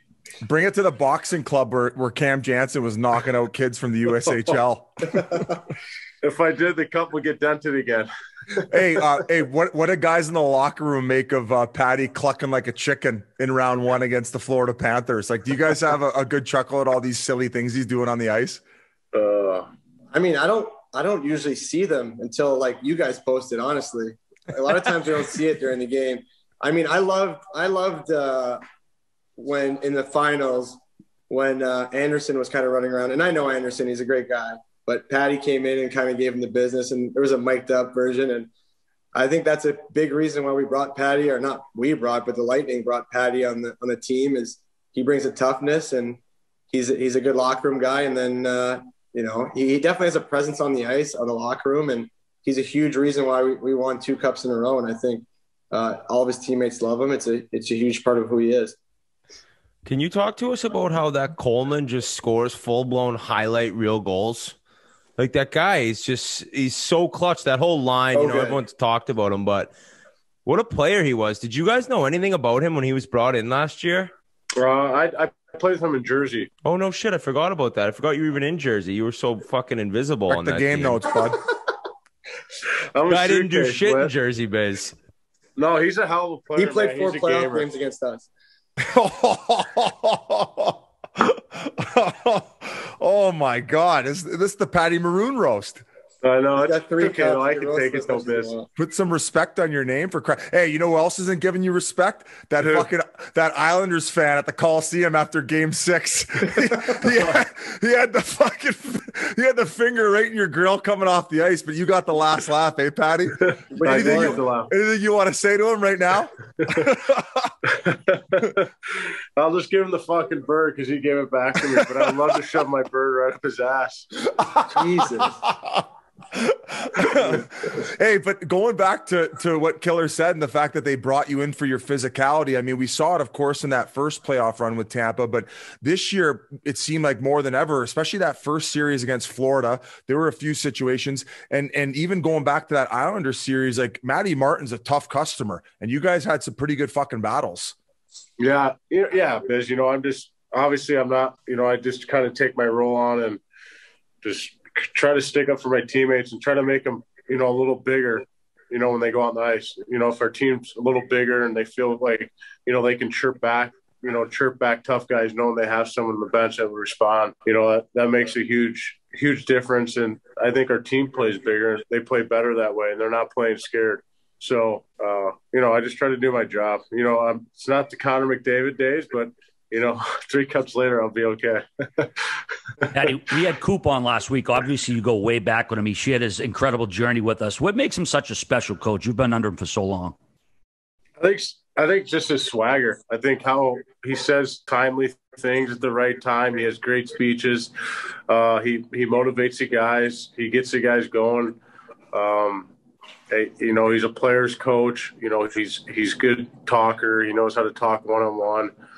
But yeah, for me, this year, something, just popped up. It was just how we wanted last year was just a unique way with COVID, no fans. And like the way he said this year is like, we have an opportunity, to run it back. We have a full team basically. And, we have a chance to win it with fans in the stands this year. And we can be part of greatness. And, we didn't have our cup days, and he just reminded us. And I think that's what kind of motivated the boys and the way he said things. And I think you just kind of repeat itself in your head. You're like, shit, we didn't get a cup day. Like, we didn't get a regular cup season, like we had a parade. Yeah. But like, it wasn't normal. So the way he said things, timely situations, and the way he motivated us. I think that's why he's such a great coach in this league, and he's only going to get better, right? Now he's a winner, a true winner, and the boys play hard for him, and that's a good sign. Killer, we mentioned we talked to Coop, and he brought up your name in that the year you finished at Harvard, you came over, and that stacked team in Norfolk won the Calder Cup. It included Palat, you, Tyler Johnson, and I mean, you must have seen right away he was a good coach, but did you have any idea how good like Palat and these other guys were that went on to be these 2-time Stanley Cup champs with you? No, I don't think any of us, when you're in the AHL, you're just trying to get to the NHL. You're not even thinking about being a cup champion, let alone a 2-time Stanley Cup champion. I know for myself, when I left Harvard, I was lucky because Tampa had like 6 or maybe 4 guys that were up with the Lightning. Not in Norfolk. So I had a chance to play right away. Luckily played and we won. But if you asked any of those guys, I mean, even Patty, I know when he was playing, and he's played in Norfolk and Adirondack too, you're not really thinking about, am I going to be a cup champion or anything like that? It's just, how do I get to the next level? And how do I become an NHL player? How do I become a stable NHL player? But you could tell guys like Tyler Johnson was a stud. Like, he was MVP, star. Palat was a guy who no one knew about, but his development, he grew so much, and every year he's gotten so just better. And you look at him now, he's one of the best players in the NHL. Like, but yeah, like I said, no one would have thought back then that we'd be doing what we're doing now. Any special plans with the cup this year that you weren't able to do last time?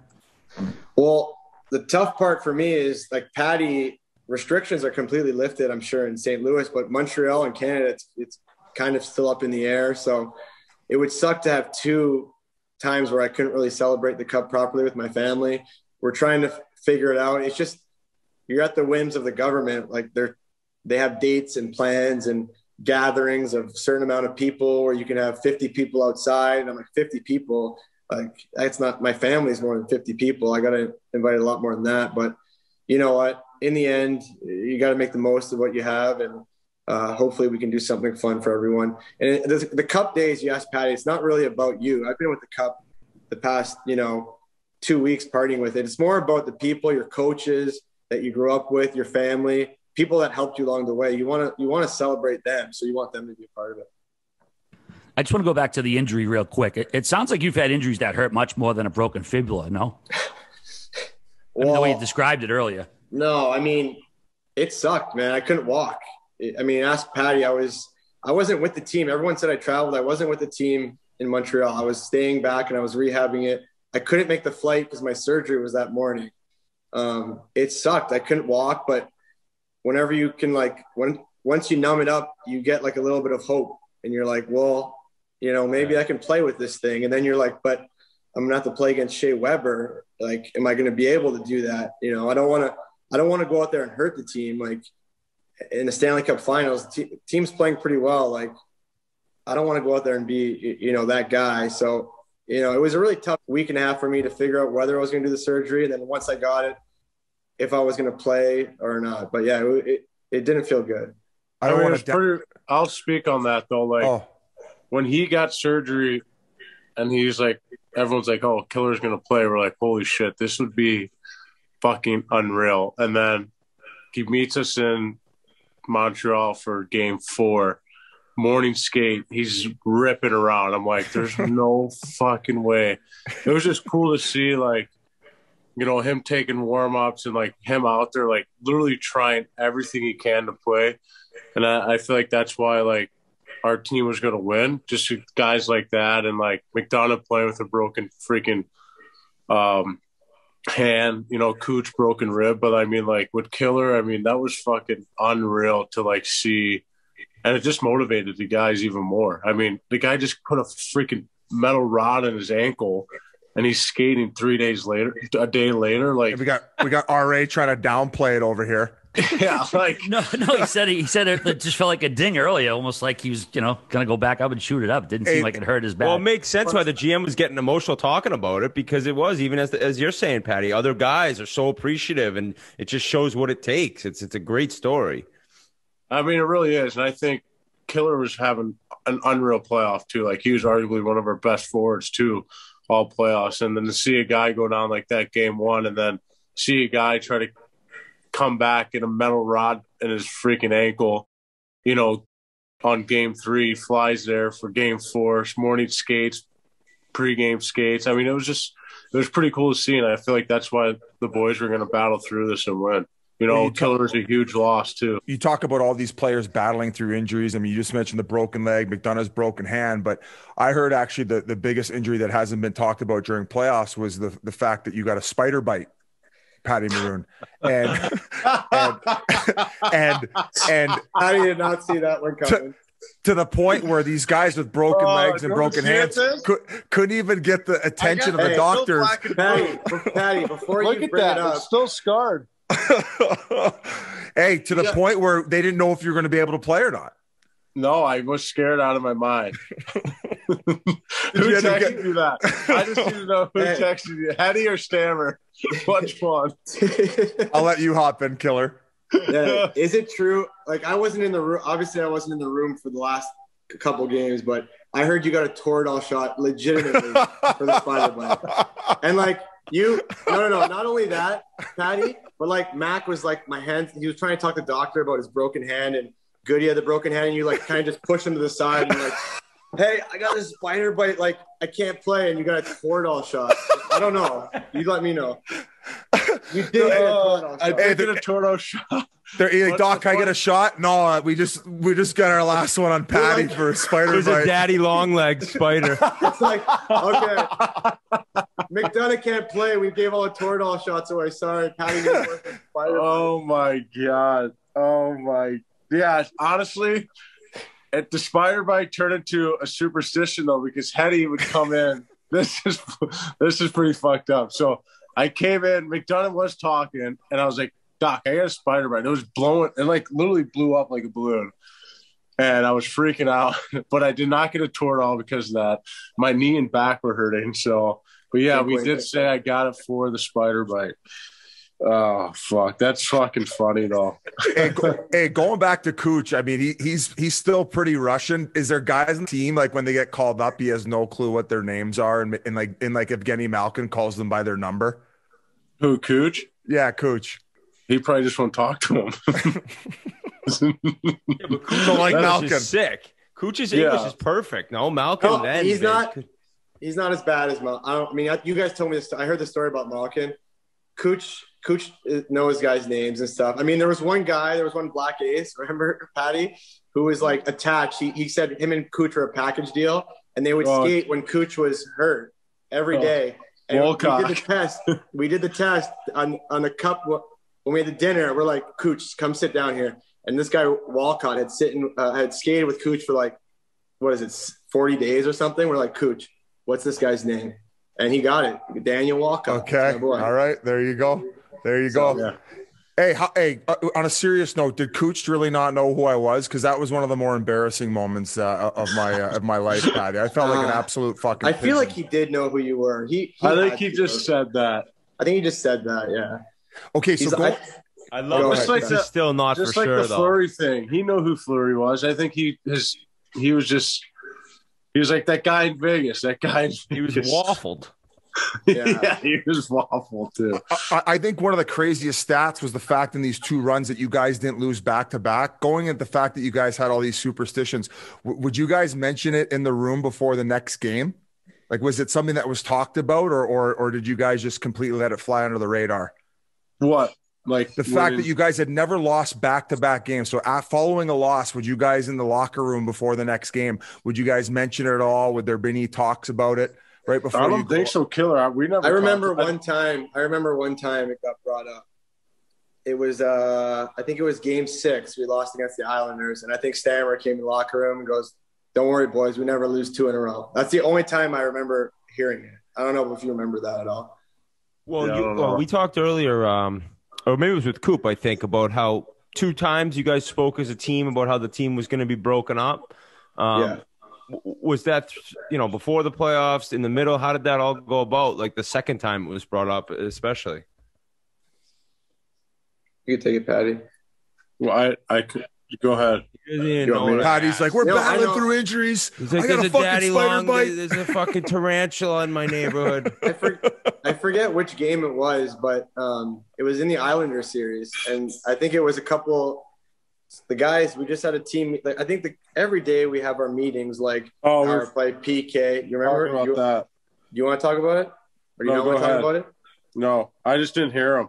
I'm cutting out. I didn't hear him. You talk about it. I feel like I've been talking more than you. You talk. Oh, so I was talking to Mac Truck, and I think Mac Truck kind of went back and talked to Stammer.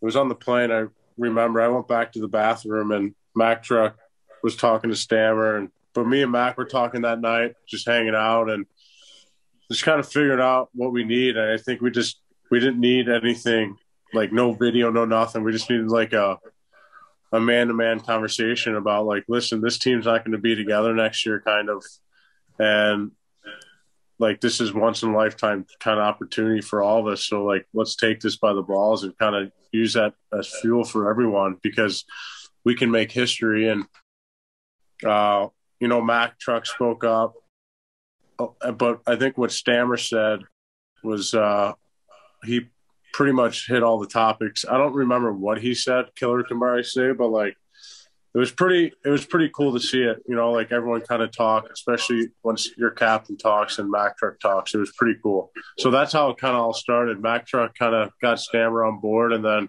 they went to Coop, and we had a players' own meeting before Game 7 against Long Island. Pat, you guys mentioned the Islanders a minute ago. Was the only time you guys maybe shit your pants a little bit during Game 7 versus them, where it was such a tight game? That was basically the finals right there. No disrespect to Montreal, but they gave you the toughest punch you guys took. Yeah, I woke up from my nap pretty nervous. I'll tell you that. I mean, people forget we won on a PK goal, so. We won 1-0. I mean, that game could have won either way. I mean, we could have won 0-0 in overtime. Long Island could have scored. But, I think that was the best series that I played in this playoffs. They were good. Long Island was very good. I thought their goalie was really good too. And, top players were going head to head. And it was pretty fun to watch. And they rolled all 4 lines. We were rolling all 4 lines. So it was a good battle. I would say that was the most nervous I've been in a long time about a playoff series. And I didn't have any of those moments, the past 2 years. Did you guys notice it smelling like cigarettes and beer in Game 6 at the Coliseum? And what was that experience like playing in that arena, especially with the fans? That was just as close to a soccer stadium as you're going to see in the NHL.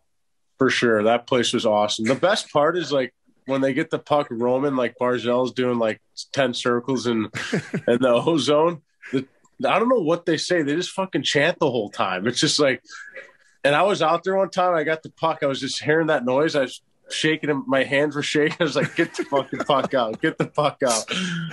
But yeah, I mean, it I mean, it's pretty loud in there, and it makes you kind of nervous, and you wonder why they win home games. You know what I mean? You wonder why, like, they're really good at home. And I mean, Killer can talk about it too. I mean, it was fucking very loud in there. Very loud. It's probably the loudest building. Carolina was loud, but Long Island was pretty loud. Yeah, I mean, Carolina, when I think about, the Islanders, like, how many fans do they get there? It's like 13 or 14,000 or something. Either way, many. There's not that many. It's such a it feels like when you would play when we used to play and people would be like, what? Like Cornell was such a hard place to play in college because the fans were like right on top of you. When you go to these big stadiums, sometimes the fans could get lost on the island. The fans are right on top of you. They're chanting all the time. Every single one is giving you the double middle fingers. It doesn't matter if they're like 3 years old to 80. Everyone's giving the double middle fingers.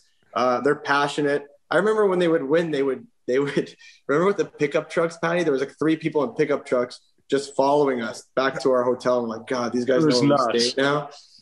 Yeah, like a businessman would just pull up, like he had a suit on, businessman, and he would look over, he would see it was the Lightning, he had a suit on. Middle finger. It's like, God, that's like someone's dad. It's like Texas Chainsaw Massacre scene where they're chasing the guy down with the bright lights, little high beam flash. Yeah. We were at I don't know if I guess I can say it because we were allowed to go to dinner, but we had like a team dinner and these kids were hanging outside just chirping us, giving it to us, like Long Island fans, like chirping it. Babe, go get the key. Sorry, the guys that drove my car took my key, so the Uber driver had to drive it back. Oh, gee. Oh man. Good thing did you guys have these little kids are? This little kid came up to me, and goes, "Hey, bud, do you want to?" He goes, "Hey, bud, will you sign this for me?" I'm like, "What the fuck?" They're like chirping us, like Long Island kids. It's fucking. I was like, Kucherov? Kucherov? His name's Frank and his last name's Morelli. Yeah. You'd have to have people testing your food before you ate it. Guys dying left and right. PR guys sacrificing themselves. Jesus. They loved us in that restaurant, Patty. They were good to us. They did love us in that restaurant. When are we getting this golf game going, though? Oh, I don't know. This is going to be excellent. Although, fuck. Because I'm like Biz, and Killer's going to beat you for sure. Yeah, well, especially if he says he's a 6 fucking handicap, like you're trying to say. He's out there saying. Wait, don't listen to that story, Patty.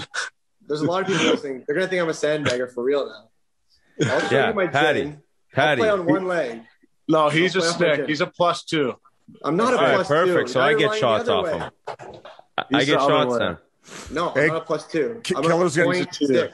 Killer's gonna have the Conor McGregor card out there, just hitting it off the cart. Hey, so Patty, going back to some of these endorsements, though, I think you have a hairline product coming out, and I know you messaged me about it. I would love to collaborate on a commercial to pop this thing off. We're popping off, so we're dropping later this week or next week. It's called Letty Dressing. This kid that is from Minnesota, he's like a TikTok star. He's the one that started like the frozen tarps, and his TikTok is getting like millions of views. So he reached out to me and he's like, "Hey, I have this good idea. I don't know if it's going to work, but all my boys play in the North American Hockey League. I'm just a golfer at UT." So he goes to the University of Tampa. So yeah, we're dropping. I heard it's as of right now. I heard it's unbelievable product. I'm getting it in this week. And he's been using his boys been using it. And is it gel or like conditioner? Gel. What is it? It's mousse. It's LA look style. It's shampoo, conditioning, and gel for your hair. So like pomade, like product. So I'm a Dapper Dan, man. So we have a bunch coming, and we're gonna drop it, and this thing's gonna blow up. So Letty Dressing. I think you guys, I just sent Grinelli some. So once we start dropping it, I think I need you guys to do a little plug for me. So I'm going to have to pay you guys a sponsor. You can send us an Uber X down to drive us. We'll come to St. Louis. You could fly us home. Fucking. It's going to be good though. I can, You can put some of that hair there, Whit. Yeah, exactly. What about RA? I don't You got need the bald shine? RA can crank it with it. We're gonna invent some bald shiny for RA. Yeah, I don't think I need it today. Killer, I got one more for you. At what point during Game 5, we're talking about superstitions and how you have a superstitious group. At what point during Game 5 do you decide to suit up so you can take the lap with the cup without wanting to jinx anything? Yeah. So good question. Yeah, I always wanted to know this. I always wanted to know this. Nice little bounce back from the fake injury that Killorn was bitching about. Oh yeah, yeah. Some people I'm sure would want to know this because all the Black Aces and everyone was on the ice right when we won. But people don't realize we lost in Game 4 in overtime. So we were all dressed in the locker room, ready to go. And there's actually a funny story last year when all the boys, they didn't have another room and they had to go in the shower because we were coming in pissed off against Dallas when Carey Price scored that goal when we could have clinched. But they were all waiting in the showers and they had to wait for us to all get undressed last year. But this year, I was in the coach's room watching. I didn't want to get dressed till I knew it was like whatever. So I waited till overtime. And then in overtime, I got dressed. They scored. We went back for Game 5. And I must have got dressed in the last probably 2 minutes because I wanted to be there with the guys. I didn't want to jinx it, but I wanted to be there when it all happened. So probably maybe 2 minutes is a little bit not enough time. But, there's a 6-minute TV timeout, or is it? Yeah, 6 minutes. After that 6-minute TV timeout, I grabbed my stuff and I was like, we gotta go here. So, but yeah, it's nerve wracking. You don't want to put any bad. Where do you guys sit? The question though, where do you guys sit actually? Like TV? Like, is there a TV in the locker room, or do you guys go back into the locker room and watch? I was watching it with Lambert in the training room. The Black Aces were upstairs. We all kind of watched in different spots. Yeah. And then we just went to the ice, and we watched the last 30 seconds or whatever. Killer, you mentioned jokingly the season starts in 2 weeks. It is a quick turnaround, and for guys, you two going on long stretches. Now, granted, you're battling an injury, but when do you start working out or skating again? It's got to be at least a month off, or how do you approach this?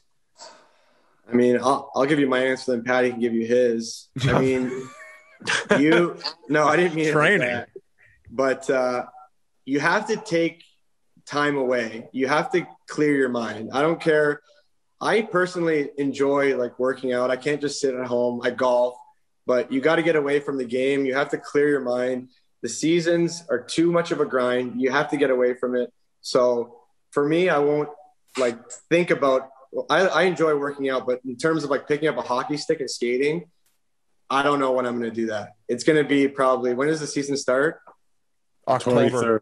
When does the camp starts? What, September 20th? 23rd.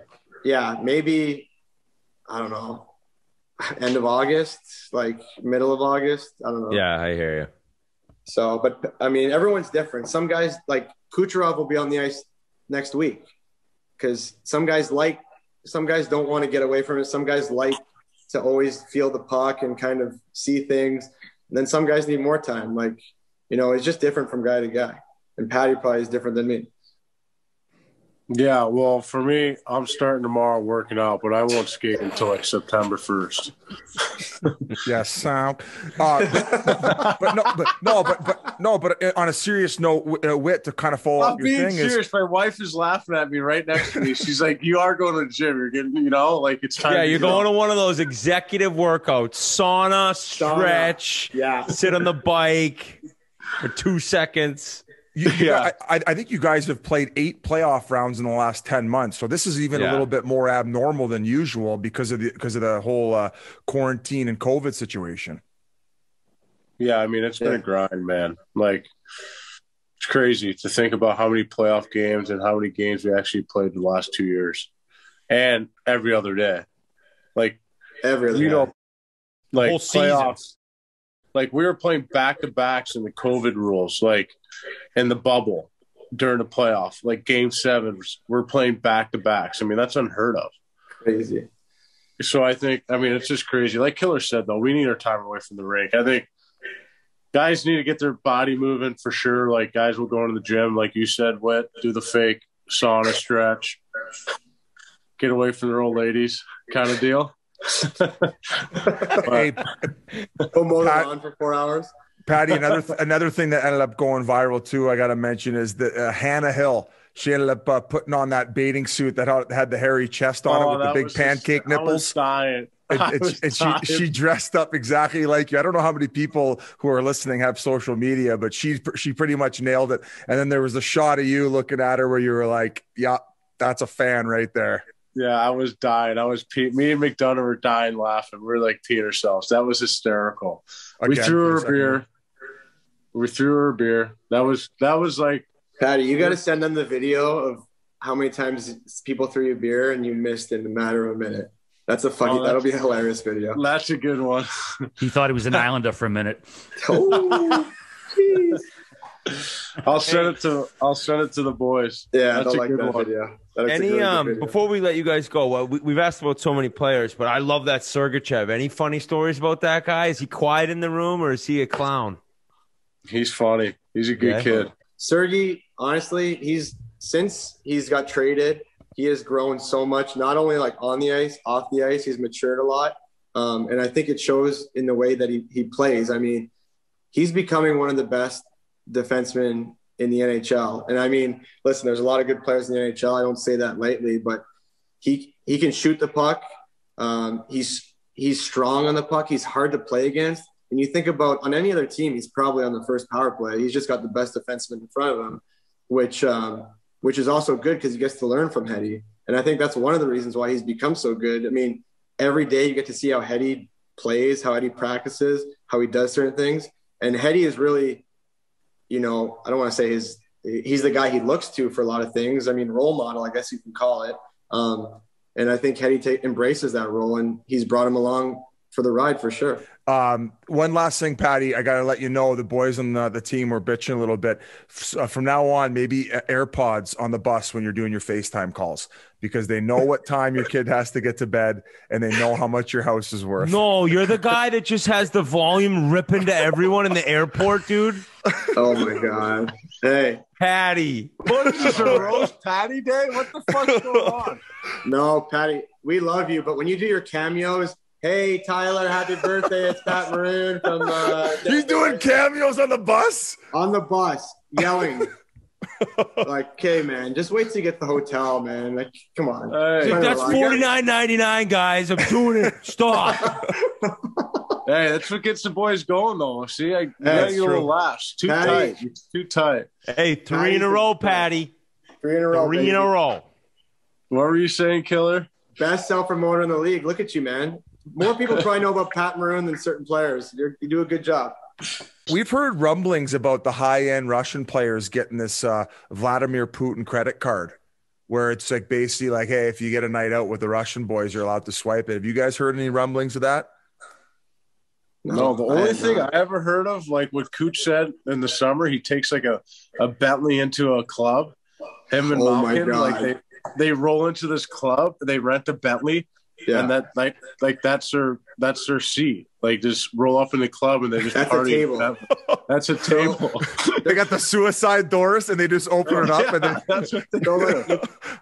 You pay extra and the club has these huge doors and you go in on like a convertible Bentley or whatever, and that becomes your table. You just roll into the middle of the dance floor. That's the most and you have to wear an Abercrombie and Fitch tracksuit. No, it's the only Bentley made that still has ashtrays for cigarettes. Sounds like a 90s fucking rap video over there.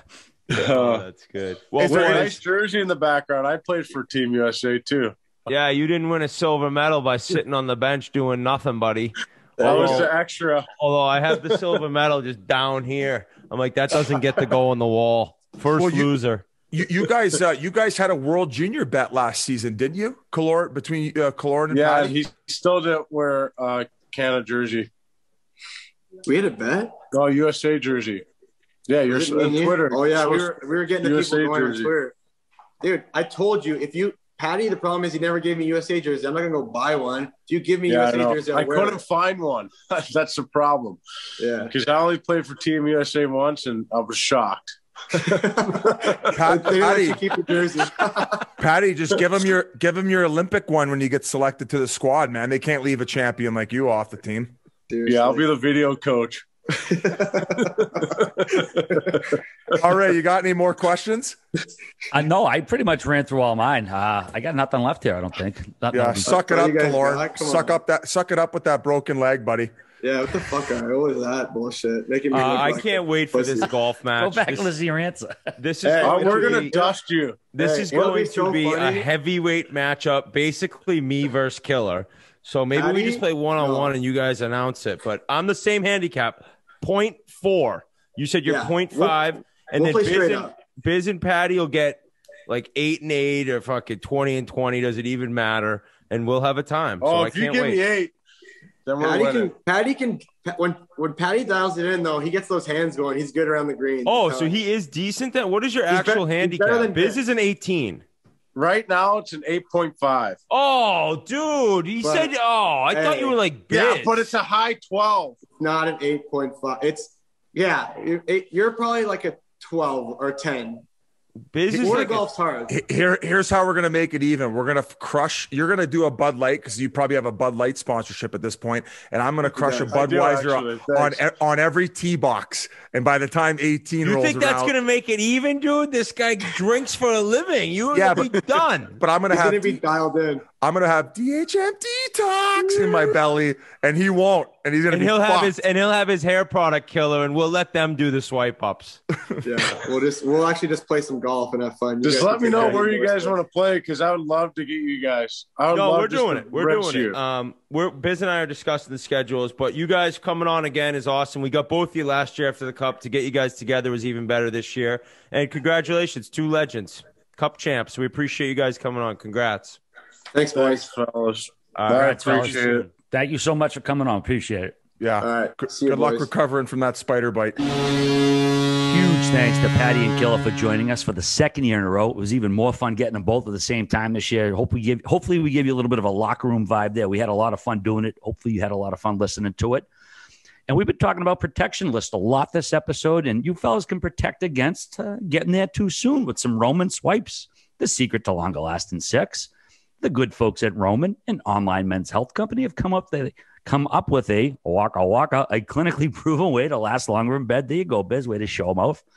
Roman swipes are an effective, easy to use, and do not require a script, thus potentially blowing your cover if the pharmacist chucks you under the boat. You ever go to the pharmacy, Biz, and they call your name out and they're like, we got your prescription for this, and you got to like cover your face. That you don't have to worry about that with Roman swipes. That's the best part of them. And they can ship swipes to you in discreet, unmarked packaging. And each swipes packet is small enough to hide in your wallet for whenever you need it. They're super easy to use. You just take the swipes out of the packet, swipe it on, be sure to let it dry, and you're good to go. That's it. Go to GetRoman.com/Chiclets so you can get your first month of swipes for just $5 when you choose a monthly plan.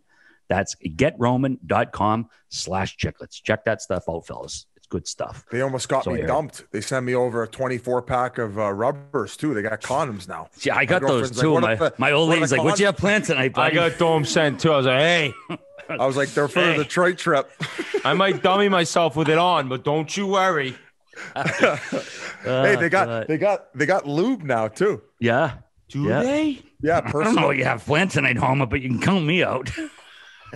Oh, is that a Simpsons line? Oh, yeah. That's a classic Simpsons that you guys don't laugh at, but hopefully some people do. My girl actually said Bart for a dog name too, but going back to the dog talk, I'm going to need some help with that one, folks. Santos L. Helper. All right, Seattle expansion. We've been teasing it all episode. Now we can't talk about what the fuck are these Tampa Bay Lightning singing in the bathroom before games? I don't know, dude. And the fact they wouldn't go into it, they might be singing some weird ass shit. Acapella too, like Eminem. Fuck it, like I go acapella. Was that him who said that? Like the Baden Bellas or something. Jesus Christ. I would do anything. Tokes in the bathroom. Let's fucking go. Like they had to legit grab Savard and be like, yo, dude, with 13 minutes on the clock, there's going to be 6 guys singing a cappella, holding each other's hogs like it's a fucking elephant walk before the game. But we win every game, so don't change a thing. Yeah. Yeah. Doing a little docking action. And docking talk. That's with Pat with Killorn. But hey, we appreciate those guys coming on. Those are the types of interviews we love, and hearing what's going on behind the scenes. So as Killorn said, he was very vocal about it. He does not want to go to Seattle. Has nothing to do with Seattle. He just planned on retiring in Tampa. He loves it there. And man, you're coming off 2 Stanley Cups. Why would you want to change a goddamn thing? So don't be cock blocking the Lightning, Ronnie. Yeah, boys, like I mentioned, the old Seattle expansion, finally getting the wheels rolling on that. 30 NHL teams have submitted their protection lists.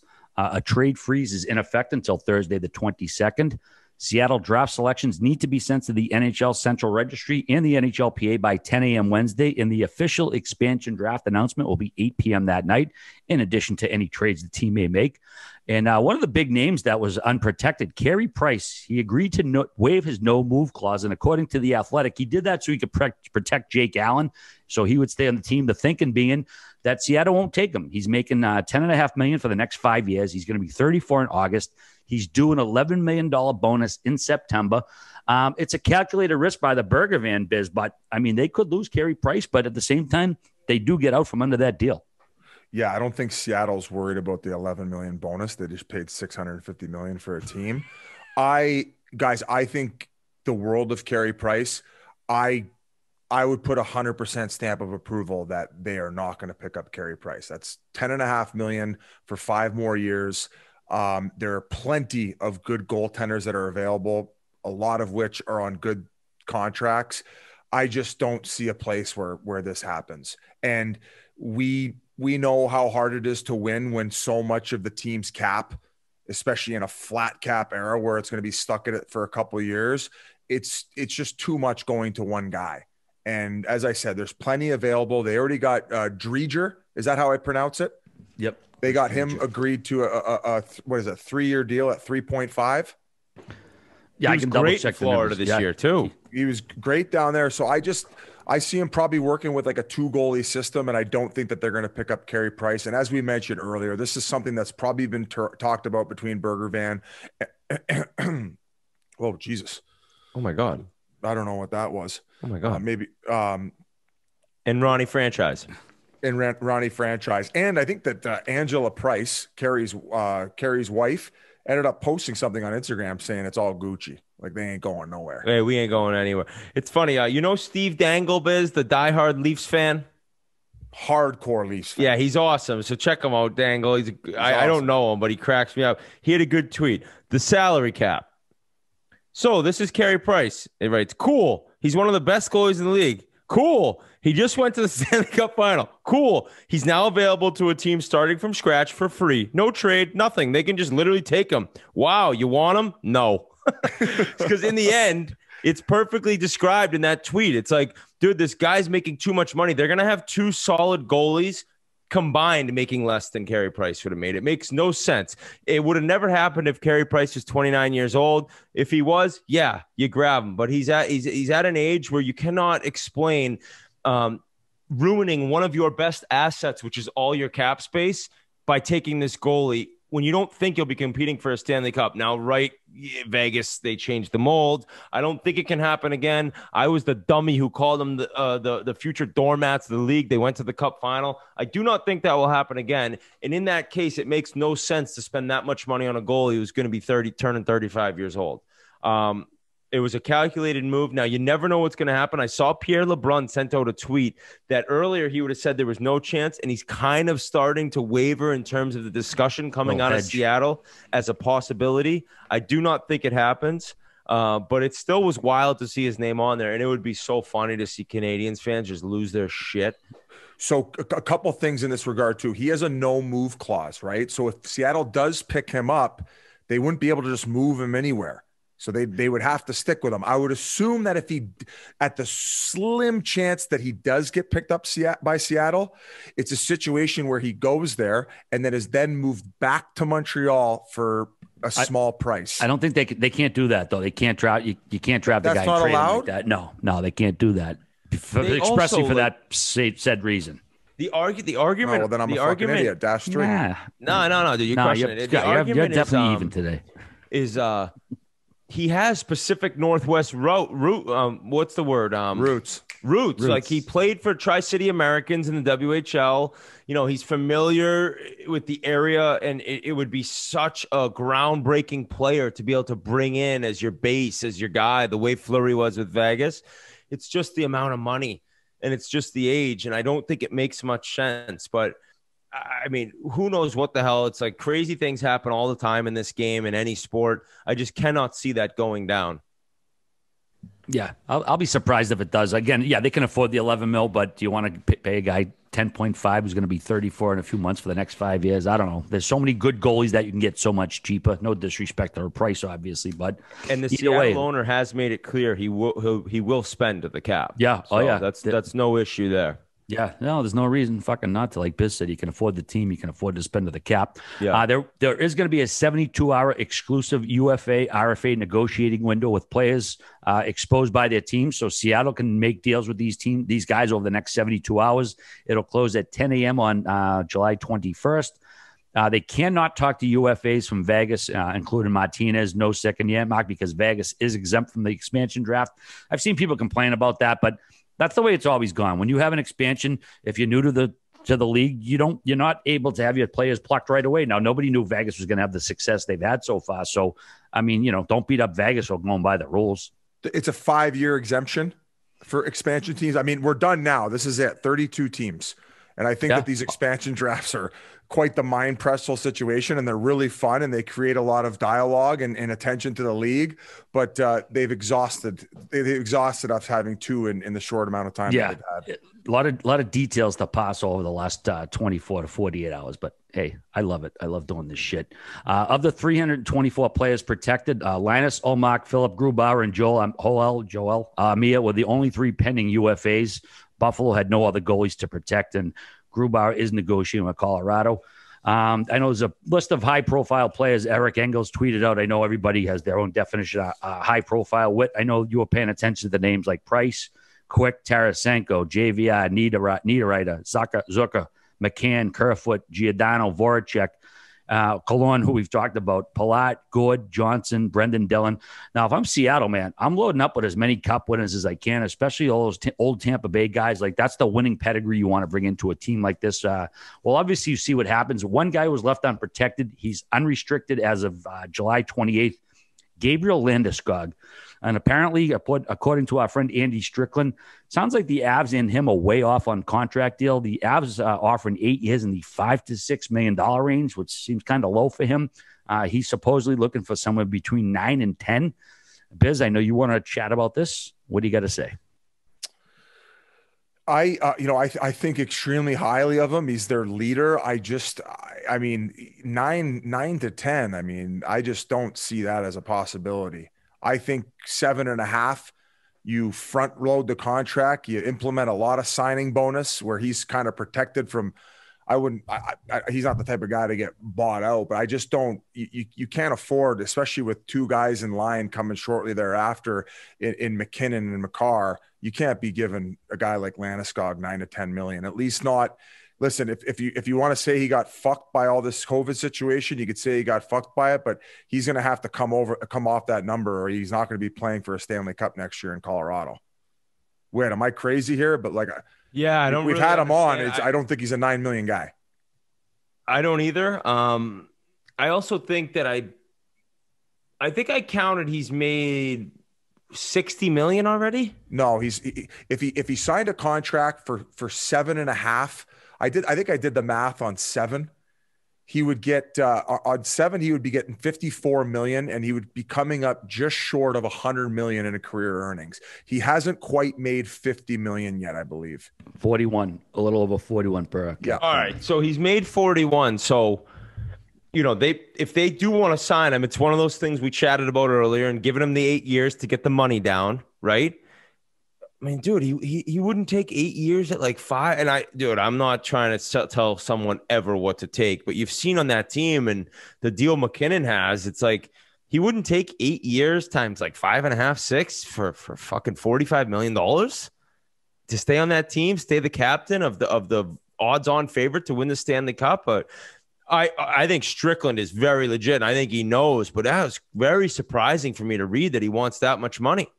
I don't really get where that would be coming from, looking at that team and how it's set up and how you've seen the Bruins and the Penguins and these teams with long running success go about things and taking a little less. It was surprising to hear. Well, let's go comparables right now. I think he was the first overall pick. RNH was the first overall pick. Landeskog was number 2. I think he's a superior player than RNH, and he just got 5.6. You told me. I think 7 to 7.5 is a very fair number because I do believe in intangibles. I think he's an incredible leader. I think he can handle his own business physically. I love the player. I'm just talking the number. Yeah. Right. But if the team's at, 5.5, 6, I'm saying Colorado, well, you're not going to keep him around for that. And nor do I expect the captain to sign for that. I think that 7 to 7.5 million is a very fair number. And going back to it earlier, it's like, well, like what can you do with 95 million career earnings opposed to doing 80? That's what I'm saying. That's kind of what I meant. It's like, dude, what's the difference? If he signed an 8-year deal at 7 million, that's 54 million, correct? 56. On top of God damn it. 56 on top of the 41 he's already made, you're at 97 million career earnings. I mean, what can you do with 97 that you can't do with maybe 105 to 110? And at a certain point, and this is not an insult to him because I don't think he's the type of guy who has an ego, but at a certain point, it's like, well, I mean, yeah, you can definitely go make 9 million somewhere else. I bet you Seattle would probably give him 9 million because you do need to solidify a leader and have a guy who's at least going to be able to be around for a long time. Now, I think Giordano also ends up in Seattle, but I think he's also 38 years old. So yeah, listen, I think if he wants that type of money, he can go get it elsewhere. I do not blame Colorado given with what they have to do moving forward if they don't give him what he thinks he deserves. So this is I don't understand. I don't see anyone upset. Like him, the fans, the GM, if he signed 8 years, 52 million, just a shade below 7 million a year, say 6.5. It's like, dude, you locked up your captain at a great rate. You're rich as shit. The team's loaded. We're going to get these other guys signed. I got plenty of money. The team's looking good. I just was very surprised to hear the number he wants. If it's in fact accurate. Yeah, exactly. And I mean, sometimes you, as part of negotiations, you maybe shoot for a little higher than you might actually get just to sort of set that bar too. And when that word comes out, that's what it is. But yeah, I don't think Colorado wants to lose him, but at the same time, he's a UFA, man. This is his time to cash in. So, I mean, Colorado is probably his best chance to win right now. But if someone's wiggling $9.5 million tits at you, it's tough to say no to that. I tell you what, Whit, depending on who the team is, all right. I'm also the tits are, yeah, I guess. Hey, I've never been that guy, but I bet you there's a lot of guys out there who end up going for the big payday where they wish they would have gave up that, $1 million to $1.5 million each year to just be in a winning team. Now, I know I always go back to the state tax thing. I think it's fairly low in Colorado now, isn't it? I don't know. It might be different in Denver. Now, if Seattle's going to give it in Seattle, if they're going to give it to them, there's no state tax there too. So if you're making 9 sheets in Seattle, do we have another? Is Washington a no state tax free? I don't think there's state tax in Washington. Oh wow, Biz, we got another tattoo for you coming up. But that one's going on his neck because he thinks the Kraken may sign him. I can't picture Landy in any other uniform, and I think he's such a great guy that he needs to go win a Stanley Cup there. The job has not been finished. Figure it out. Get together, get in a room. Hey, maybe he could do a couple trips to Nobu with Sakic and make up for it. Get the rock shrimp. Get 1,000 orders. Maybe get a nice $1 million. sake. Maybe expensive sake. Hey, get him $1 million gift card. Gary doesn't need to know about that, right? Speaking of that, remember that restaurant we went to? I'm not going to throw names out in Manhattan a few weeks ago, whatever it was. I got the whole fish in the plate, and it was like a pretty expensive plate. Yeah, when Biz poured the IPAs into the BodyArmor bottle. Yeah, that was classic Biz. I was kind of disappointed. I'm not one to complain about my food. It was mushy. It was like not a great piece of fish. You know what grinds my gears? No, but Didn't dude, you eat the whole thing? No, fuck bones. Go. The eyeballs and the bones. No, but going back to Colombia the other day, right? I was saying to you boys last episode, we were going to some island that next day. Well, we took a couple boats to this national park island way off the coast of Cartagena. And you pull up and there's all these huts and they got food and booze and whatever else you need on that island is absolutely there. Well, I ordered like a seafood medley and I got the same thing, like a whole fish, the head, everything on the plate.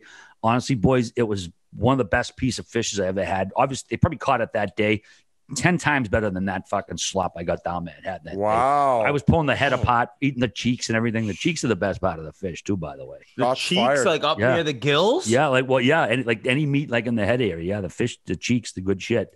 I was legit pulling the bones apart on that mofo.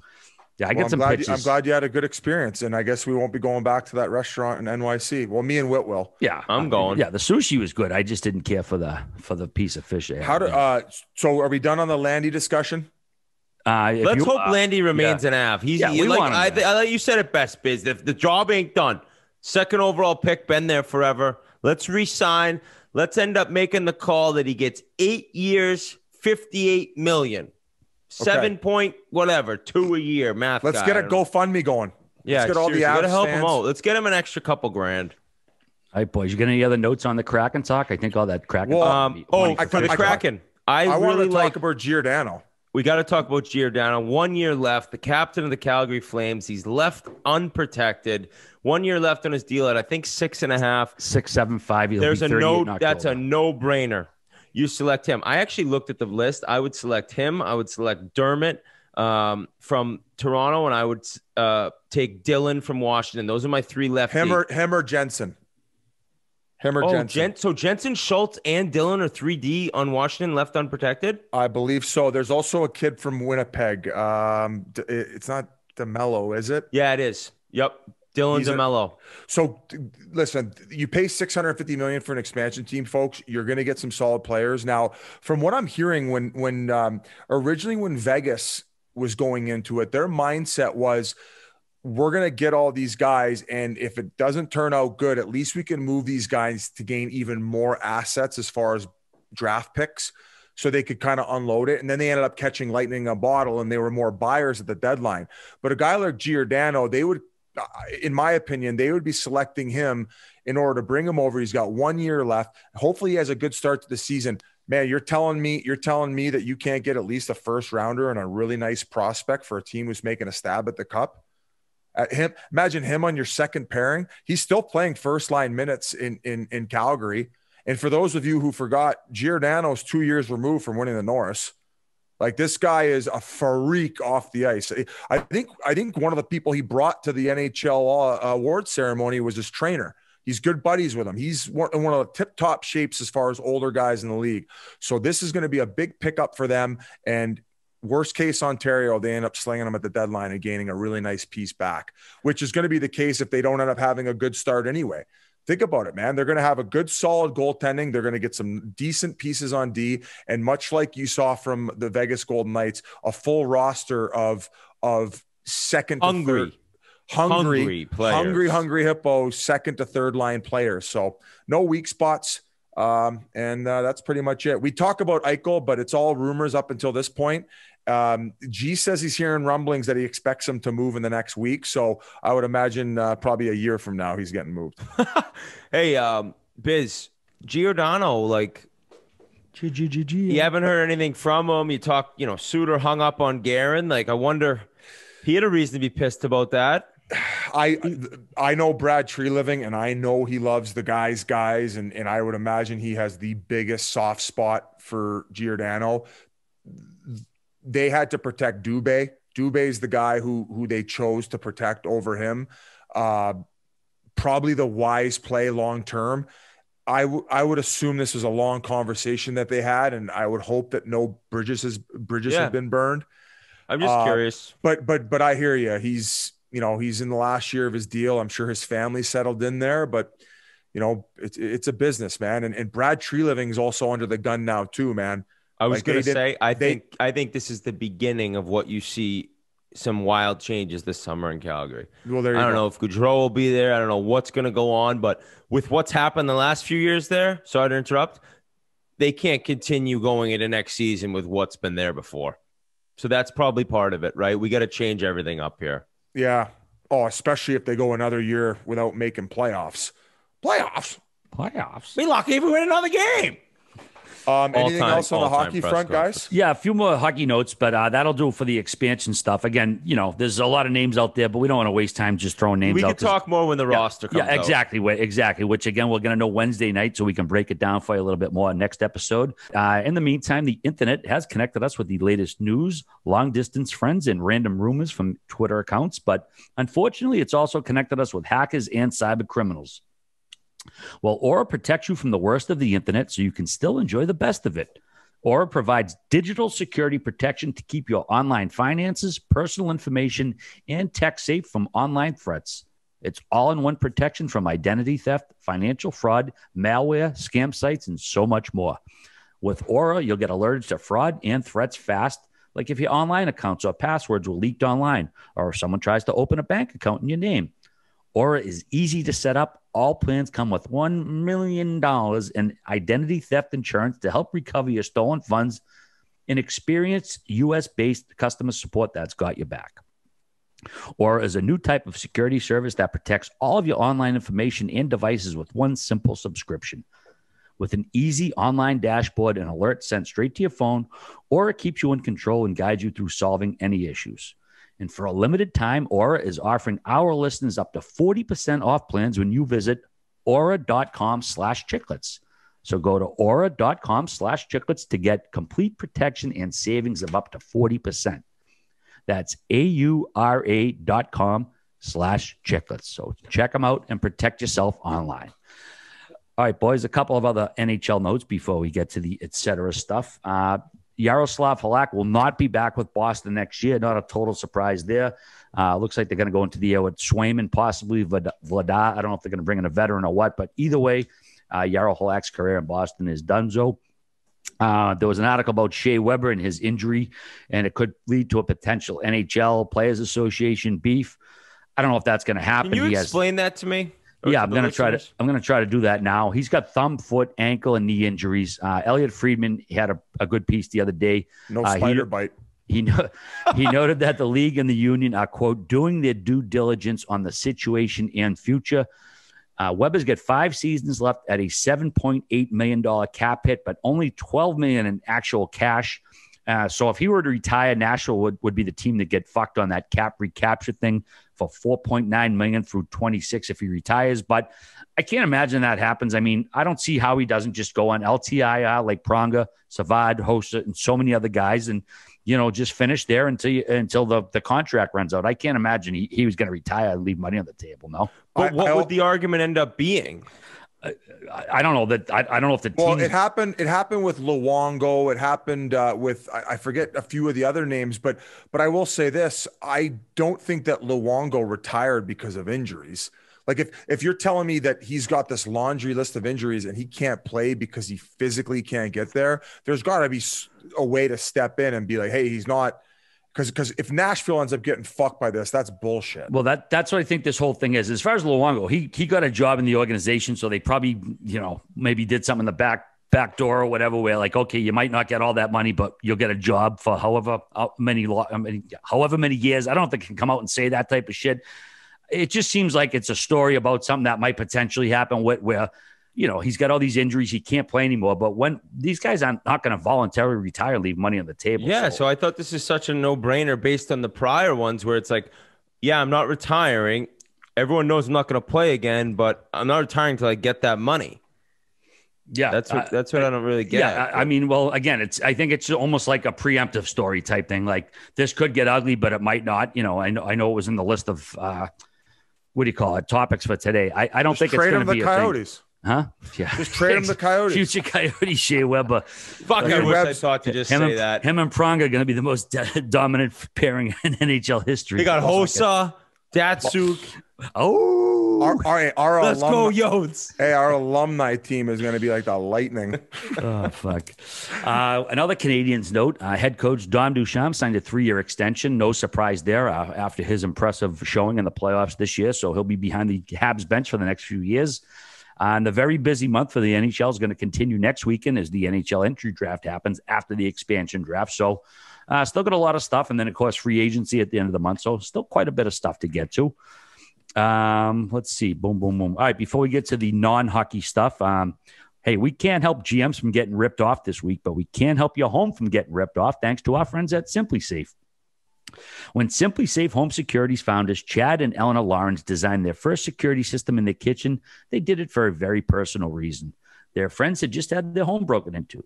They were struggling to find a security system that was simple to set up and would make them feel safe again.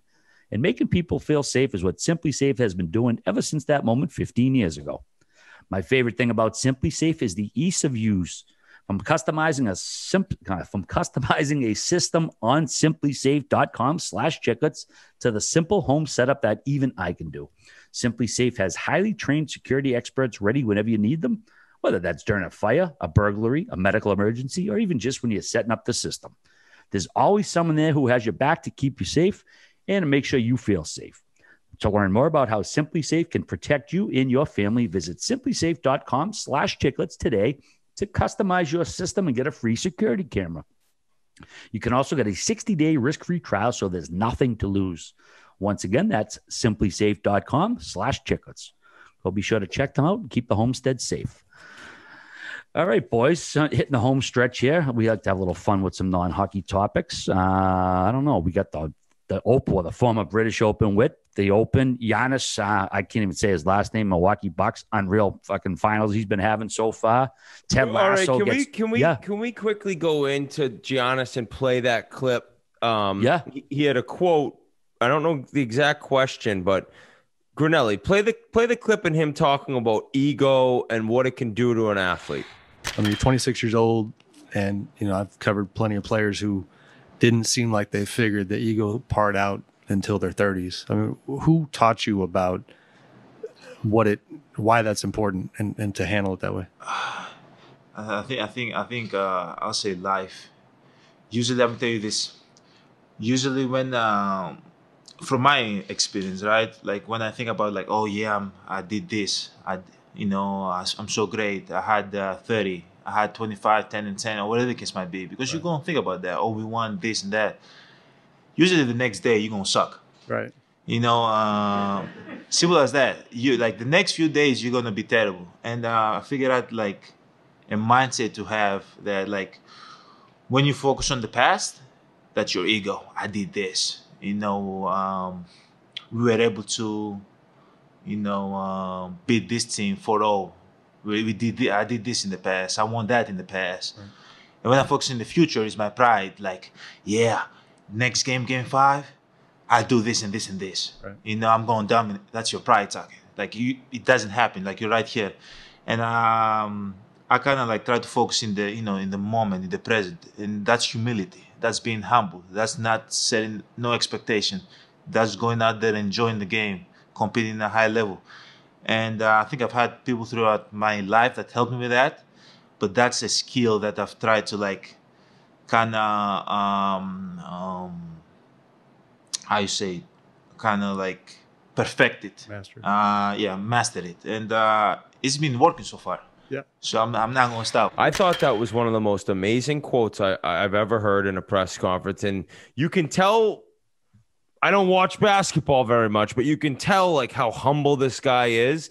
And I don't know if it's being from Europe and being from an area where it's not AAU, superstar, I'm the fucking man from 12 years old, having everyone kiss your ass from the time you can even remember. But that guy seems to have a head on the shoulders and understand that if you think of yourself and what you're supposed to accomplish and what you're supposed to get done and what you've done before and how good you are, it truly is like ego and ego alone. And ego is the enemy, right? There's a book out there that talks about that. And I thought he was so well spoken in saying it's all about the future. It's all about what's next. And I was just impressed by a guy who's as, I don't know much about the NBA, but I'm guessing he's one of the best players in the league, right? If not the best. He's won MVP back-to-back years, and he's about to win Finals MVP. Fuck, man. If you can't take what he's saying to heart in talking about, like, as a teammate, as an athlete, as anything you're doing in life, to not have your ego involved is so difficult, yet so important. And I think if you talk to us on the show, I mean, I don't have an ego. No one's ever said it. I would never even consider myself as a guy with an ego. But if you cannot focus on what you're supposed to do and what you've done before, it will only enhance your life moving forward. I swear to God. Because when you try to think about like what you should get and what you believe is yours and what you believe people are screwing you over for, it all comes back to ego. It's like, it's a great book. I'm going to get the author, Biz. You can give your opinion on it, but Rory McIlroy talked about it once. Yeah, and then the other aspect of it is he says when he focuses on the future, it's his pride as well. Now, guys, like, I'm a little bit of a slow learner, and I've had I've had to learn along the way. And I think that earlier in my career, I wish I would have been as level-headed. I guess, how do I say this? Well, no, it's a hard topic to discuss because I would say that in the past, I don't want to turn into like personally. No, but that's what I was just going to say. I was going to say the same thing. Like, I look back at the end of my career, it was all ego. It was 100% ego. It was, oh man, I used to do this. Whereas if I looked at it like, hey, you're not what you were. You're not even close to what you were. Let's see what we can do moving forward. Let's see what we got. No, my mind was like, no, I should be in the lineup. I was fucking, I was a great player in Pittsburgh. Like it's such a mental battle to try to get over in terms of looking what has already happened. And it doesn't even just pertain to sports. Yeah. I would say earlier in my career, my ego definitely hurt me. And that's why the reporter said it takes most guys until their 30s to realize that. And, I guess it was a bit of an anchor for me, especially early on where, hey, but that's life too. You got to learn as you go. But I would say that I ditched it quite a bit though, when I finally had to switch to forward. I wanted to be a defenseman, but when that situation happened, it was kind of like, that's when I realized that it was more important to just try to be a better team player. And it wasn't necessarily about what I'd accomplished in the past, but more about the team. And to be fair, when I kind of accepted that and just went along for the ride, that's when I ended up getting to the NHL. So no shit. That's the funny part. And like, even now with like golf for me, like I'll play in a tournament the past few years and I'm like, I'll go in. It's like, what if I don't play good? What if I shoot 80? Like, that's ego. If you think about it, it's like, who fucking cares? You're worried about what people will think if you play really bad. Like, oh, people will shit on you. That's worrying about what others think as opposed to just worrying about doing the best you can. I think that quote goes a lot into like, if you worry what other people think about you in any aspect of life, you are so fucking behind the eight ball to begin with. You have no idea. And like the reporter said, it's so true. When you're young, you don't get it. It's like, oh my, these people are watching this. These people are saying this. These people are going to think this. In the end, I talked to my mother. I was like, she says she's never been happier before in her life in her 60s because the older you get, the less you give a fuck. Yeah. Yeah. Yeah. Well, I think that there's also a fine line to try to be try to be self-aware and also worrying about what other people think. I'd be lying if like, even to this day, I don't do it. You try to, of course. I think a big component of probably reading that book is just finding ways to also control it, understanding what it is and dealing with it a lot sooner than maybe you did in the past. Because I think it all comes down to like the initial thoughts in your head, and then it continues to spiral out of control more and more and more and more. I guess the part of growing up is just eventually gaining control of it, understanding when it's happening right away, and then boom, putting a stop to it. Now, RA, it's perfectly said. You're older than us. Like, I'm sure that at a certain point you realized it. Do you ever struggle with it? Do you ever? You know what, Paul? I probably did when I was younger. Like, it was almost like when I grew up, just like insecurity and self-confidence, those weren't even like concepts to kids in the 70s and 80s. They were like, but they weren't had even discussed. But if you didn't have it, you didn't know you didn't have it. So almost like being ignorant about it was almost a relief in a way. But then, you get to a point, you're like, okay, yeah, you struggle with like anybody, confidence, self-confidence, self-esteem and shit. Yeah, I had that for years. I spent way too many years worrying about what people thought, how you look, how you dress, how you wear, all that stupid shit. But at a certain point, I don't know exactly when it was, and it was a while ago, where you don't give a fuck anymore. Like, not that you're ignorant and you're like rude or anything. You just like, you realize that it doesn't matter what, like, not even strangers, even friends. Like, the only people you need to answer to are yourself and maybe your parents and your wife and your kids. And other than that, man, I mean, fuck everybody else as far as what they think. As long as, like, again, you're not being rude or an asshole, and you'll live your life in your own terms. And it's very liberating to get to that point to just, you know, I mean, I think you know me by now. I pretty much march to the beat of my own drummer, and I do listen to people. But at the same time, if I want to do something, I'm going to do it and be a goofball and whatever. And it's kind of a journey to get to that point, to realize, like, hey man, I'm free. I'm going to do what I want. And it's fucking great to be at that point. What's up? What? All right. That's well said. And Biz, you said it perfectly. And it's something I struggle with. And maybe it's not necessarily the ego thing that the Giannis quote has brought up this discussion. But for me, I have moments where I have very negative thoughts. And sometimes the thoughts are almost scary, like bad things that could happen in my life. It's brutal. But what I've learned, and how you worded so perfectly, Biz, is you sit there and you say, that's just a thought. That doesn't mean anything. It's not necessarily going to happen. Let's move on, get rid of it, and keep going. And so when you can kind of understand and realize you're having certain thoughts that you don't want to have, all it is thinking, realizing it's a thought. It doesn't matter. Out of your head and keep going. So I like how you said that in terms of like realizing it doesn't matter one bit. And to realize when you're having thoughts and you're feeling down on yourself, it's about boom, stopping it in its tracks and moving forward and realizing that is not the case. So I like how you worded that. I didn't realize we were going to go this deep into a conversation about it, but I do remember seeing it. And I remember being envious at the fact of how young he is and how he realizes that. And he's aware of it now, being like, wow, like, I remember when I was at that age, like I still had a ton of work to do. Now, RA, you also mentioned that back then people were just not really aware of it. And I guess it kind of goes right back to the mental health discussion, where I feel like this type of information and books, you mentioned one of them, Ego is the Enemy. I've had a couple people in media when I've reached out to in order to vet and have conversations about maybe whether it's people attacking you online and how they deal with it, and what their thought processes are. Both people that I talked to about it sent me that book, and then they'd read it because they'd had those experiences where eventually that they read them and learned from it.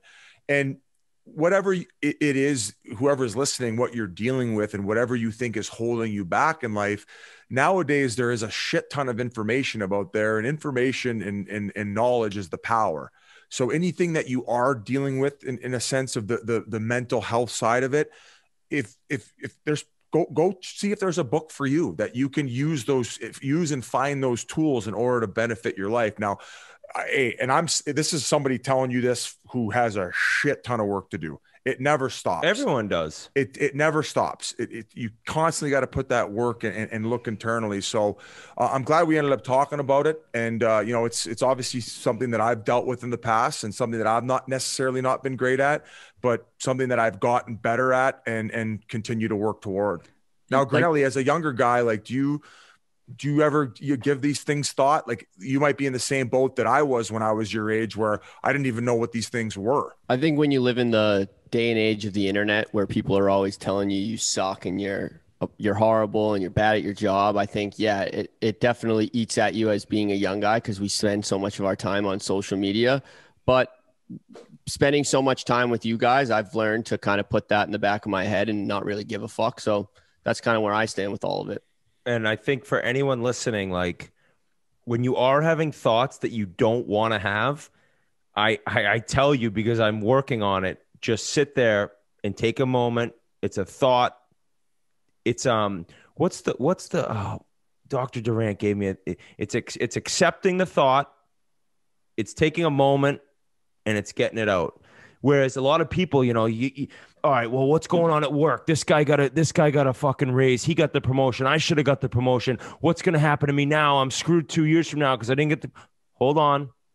Deal with what's going on now and think about what you can do moving forward, because it is so true in terms of getting in your mind certain situations that may never happen. And you waste so much time and energy on worrying about things that won't ever happen. It's like, it's such a waste of energy. So it's a topic that I like, the fact that brought about and talked about so much more now. But it's interesting in getting, all of us are so different. We're different ages, we're different people, we're different personalities, and yet we all go through the same thing. So we're talking about ego and an amazing athlete who's giving a pretty cool quote in terms of like what he's going through in his life, but it really relates to everyone and how you approach your life and how you approach your job and your family, and just trying to not think about the bad possibilities and moving forwards, just living and taking in each moment as they come. As a wise man said once, don't worry, be happy. Yeah, the man, Bob Marley. And by the way, back to Giannis. I mean, that fucking block in game 4 was incredible to swing the tide. And then that dunk, I mean, I've never seen a game-sealing dunk in game 5 like that. Off the steal, tosses it up. I mean, it was one of those things you jump out of your chair when you watch play the game. You guys must have seen it when you watched. I saw your tweet right away. I was watching it. Yeah, Holiday with the strip. Drew Holiday?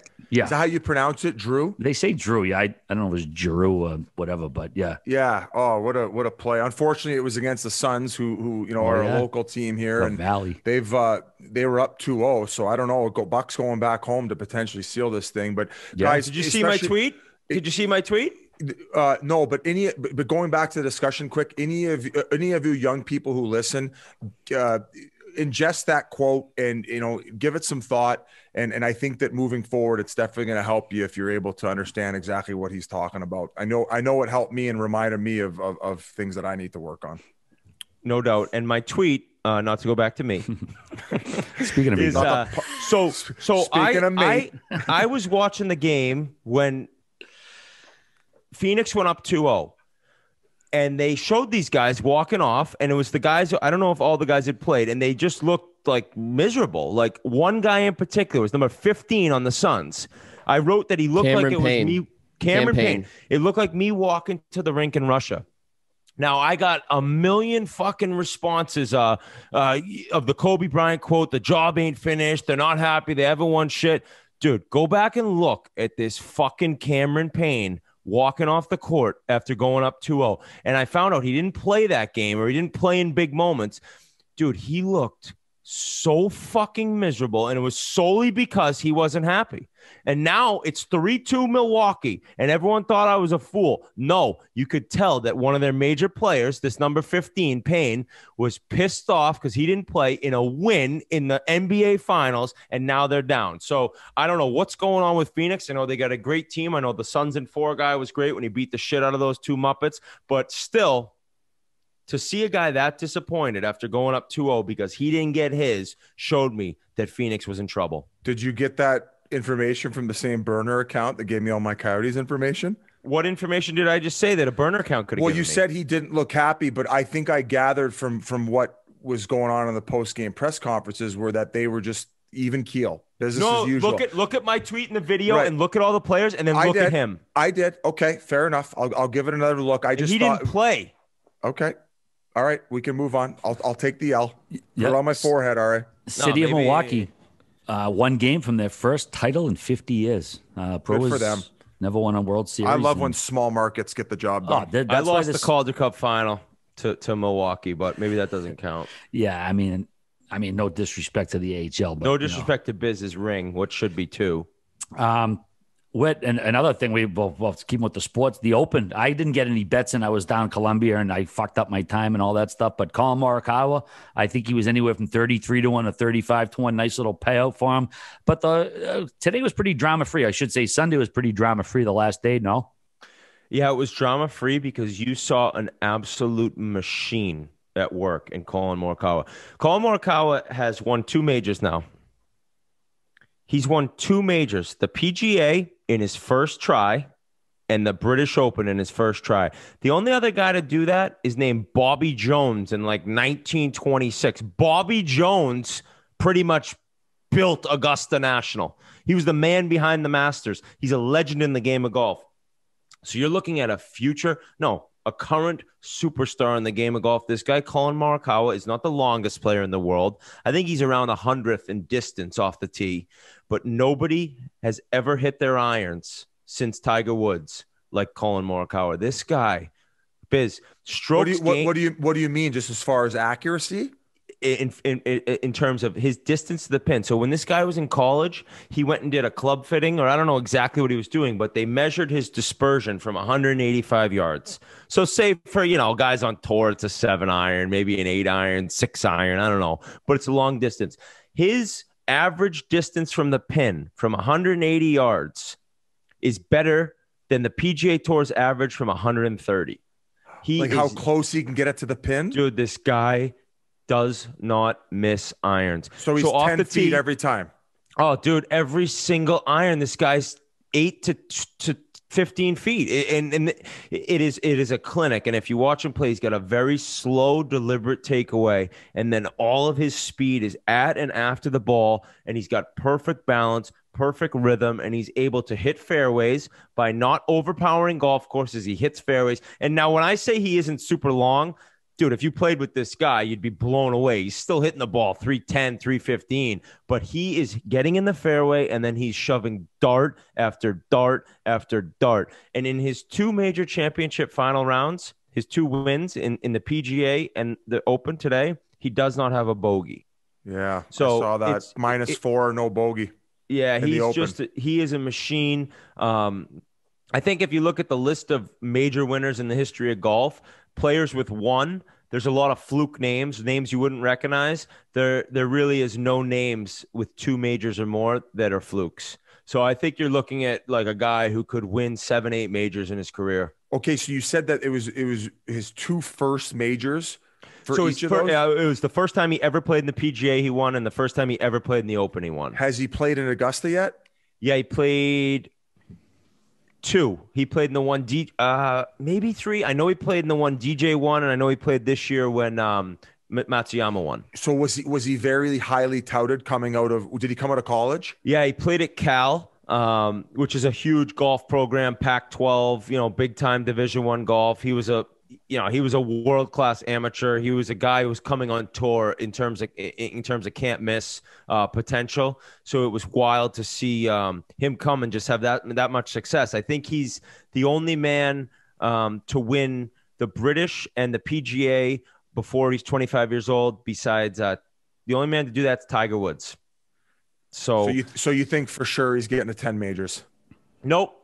10 is ridiculously high and how deep golf is now. But I think this guy, if he doesn't get like 5, 6 majors, I would be really surprised, because the one issue he has is putting. And this week he didn't have a 3-putt. If he putts, dude, if this guy every week he loses shots to the field in putting. Now golf has turned into such a it can be defined by stats, right? Where you look at strokes gained off the tee, you look at putting, and every tournament he putts below average. If he putted average to the tour tournaments that he plays in, he would win so many of them. So the thing is about golf that nowadays, if you're a ball striker, it really doesn't matter if you can putt that well, because if you can get off the tee and you can hit greens in regulation, you're going to make a lot of money. Now, when he's able to putt well, then he's going to win majors. So I just think that you see him getting off the tee and you see his iron play, and it's like, this kid's a straight up world beater. He also comes off as the most level-headed. He comes off a lot like Giannis.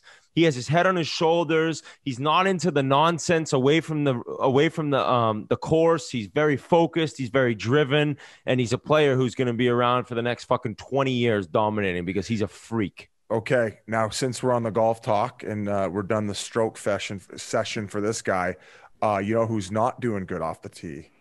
Who? Bryson DeChambeau. Who was chirping his fucking club maker the other day. One of the biggest assholes in the history of golf. Guys, already? This guy cannot get out of his own way. So for people who don't know, Bryson DeChambeau, we've ripped on him before. He works with Cobra. He's a Cobra Puma guy. So Puma makes the clothes and Cobra makes the clubs. Oh, I didn't know that they own that. Okay. Yeah. So Bryson has made this effort to gain the weight and gain the distance. It's been amazing. We've talked about, he won the US Open, and he's decided he's going to hit the ball as far as possible. Now, in that process, this dude's swinging 130 miles an hour. I swing my driver like 108. I'm a big guy. I bunt it. 108's not great for my size. What am I? Probably like 50? No, you probably swing it at like 100 miles an hour, maybe 102. But the tour average, I think, is like 114 miles per hour. This is their driver, right? Well, Bryson's swinging 130 miles an hour. Now, with that, you got to realize how hard it is to get the ball to fly straight. He also hits a 5-degree driver. For everyone out there that has a driver, your driver's probably 10 degrees, 11 degrees, 12 degrees. It makes the ball go in the air. He's swinging it so fast that he doesn't need much loft on his driver. Well, in the process of trying to work and find a driver that can like have the ball successfully come off the face at that speed, they are nonstop around the clock working for him. This is Cobra Golf. Bryson DeChambeau comes off the first round at the Open, and he says, yeah, the driver sucks. Now, I'm listening to this press conference. I was listening to it live. As he said that, I'm like, oh, he's trying to say he didn't drive the ball well today. No, this fucking clown goes in more in depth and starts ripping on the club. Like the manufacturer, the face of the driver, he's going at the actual product that he's using. He's going after the company who pays him tons of money to hit their clubs. And what happens after these ridiculous comments? The big dog at Cobra comes out and says, this guy, and I'm paraphrasing, it is so painful when he says things this idiotic and stupid. It is like an 8-year-old at times. Dude, this is the guy who, when his caddy quit 2 weeks prior, his caddy quit Thursday morning, the first round of the Rocket Mortgage Classic, where he's defending champion, where we talked about this. This was the guy who caddied for him. The guy who came out and called him idiotic and stupid and like an 8-year-old was the guy who was on his bag when his caddy quit. So at some point, you got to wonder, is everyone going to quit on this guy? He's that much of a fucking insecure baby who's constantly chirping the people who are doing their best to try to get him the product he needs. The guy from Cobra came out and said, we have 20 people nonstop working for him. We're making driver after driver after driver that isn't good enough. We're doing our best, and he knows that, and he's still coming on, and everyone's listening to what he's going to say and ripping our product. It's like this fucking guy. I don't think I didn't realize all that other stuff ended up. I like how they went back after him, but I didn't realize that guy who ended up taking the old caddy's place was the guy who fired back at him. Yes. And I don't, golf people, correct me if I'm wrong, I don't ever remember like a manufacturer like going back at the player. I know Patrick Reed, another asshole out there. He's gone out. I mean, we went at the Sandblaster and they didn't even come back at us. Yeah, exactly. Well, that was an illegal club, but this DeChambeau cannot get out of his own way, and it goes into, I think, his entire team, his entire squad. I don't know if he has one person around him that isn't a yes man. And man, this guy's going to make fucking $50 million playing golf, if not more. I don't know. But to be a person that is that clueless and that out of touch with reality, you just wonder at some point, will he be so dumb that there's just nobody that wants to be associated with him? And then we'll get him in a sandbagger and fucking dust him in that. And then he'll be done. He'll be playing on the fucking Waterbury. He'll be playing at the Waterbury Open. And Koepka comes back and says, I love my driver. He said the next day, he goes, I drove it great. I love my driver. Oh my, he just, he's sipping a cocktail after all these things are going on, saying, oh, he's watching the demise of Bryson. Yeah. Either way, I'm sorry, Biz. I didn't mean to. No, we're done. We're done, buddy. Are you sure? Yeah, I don't know. When are we? Did you do anything else stupid? Is he blaming the tea manufacturer? Hey, I'm just glad to see an American win the Open. It was good shit to see a guy go across the pond and win one. So yeah, congrats to Colin Morikawa, superstar. Absolutely, love watching him play. Ted Lasso, 20 Emmy nominations for the season 1. I don't know if you guys caught up. I was away, but I did manage to find that out. Season 2 drops, I believe it's Friday the 23rd. So I'm looking forward to seeing how season 2 does after you have such a great season one like that. It's all these Emmy nominations, everybody loving the show. So they've kind of set the bar pretty high. So I'm very interested to see if they can follow up well. Well, a couple things regarding Ted Lasso. It's Jason Sudeikis or Sudeikis. Jason Sudeikis, yeah. He wore to season 2 premiere. He wore a sweater that had the 3 players from Team England's name on it in order to stand up for the racism that they faced off against. Yeah, and I didn't realize this. His wife, was it Olivia Wilde? She's now with like a young guy. She gassed him for Harry fucking Styles. What the fuck is that shit? Come on, man. I'm a fan. I hope he doesn't listen. Tough, man. But you know what? That's Sudeikis. He can grab whoever he wants. But still, that's tough. There's actually a great article on GQ. I don't have a subscription, but I read it online. Great. He's the cover boy this month, or this week, however often it comes out. And he gives a great interview, and everybody who talks about him says he's almost like Ted Lasso. He's just a real positive guy and like has very positive energy and just tries to really help people. So it's almost like there's a semi autobiographical nature to the role that he plays. So, all right, my dad told me too. Ted Lasso, one of the best shows he's ever watched, and you still haven't finished it, right? Now, RA, when you said you're a fan, do you mean you're a fan of not only him but also Harry Styles? No, I'm not talking about Harry Styles. I'm a fan of. I've been a fan of Sudeikis ever since he came to SNL. Loved all his movies, and then when he did Ted Lasso, that's been the pinnacle. Harry Styles, I have no beef with him. I've never listened to his band, whatever it was called back in the day. I know he left. He's an actor, whatever. I have no difference on, no opinion one way or the other. He was in that. What was the war movie a couple of years ago? Christopher Nolan one where they filmed the three different 1917. sequences. No, that was the other one, Sam Mendes one. It was the one with they filmed it in three different sequences. Dunkirk. I've never seen it. I heard it's unbelievable. Yeah, it's a great movie. It's a great movie. Rush.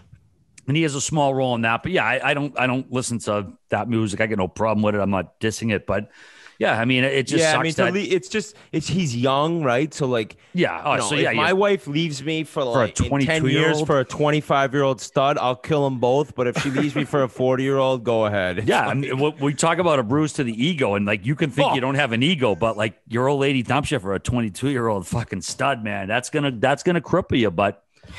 I don't know. You move on, and he seems. I guess you got to just go grab a 22-year-old rocking himself. Who knows what Ted Lasso? Ron Francis is first on my list if he ends up picking up Killorn, and then number 2 is Harry Styles, and I'll be doing it for you too, RA, because we like Ted Lasso around here. Yeah, I know. So what? You still haven't finished it yet? I'm guessing. I still haven't. I tried the first episode. I'm going to go in because I need a show right now. You got to go back. I'll start it too. I'll start it too. But I am psyched to hear big. I am psyched to hear Big Dan was a big fan of it because a lot of people have become big fans of it through my recommendation. And honestly, like that's not an ego thing. That's just like I get a joy in sharing things that I like with other people who like them as much as me. And Ted Lasso was probably the epitome of that because I loved it from the get-go. And it seems like every day on Twitter, somebody else new watches it. So, but thanks for listening to me there.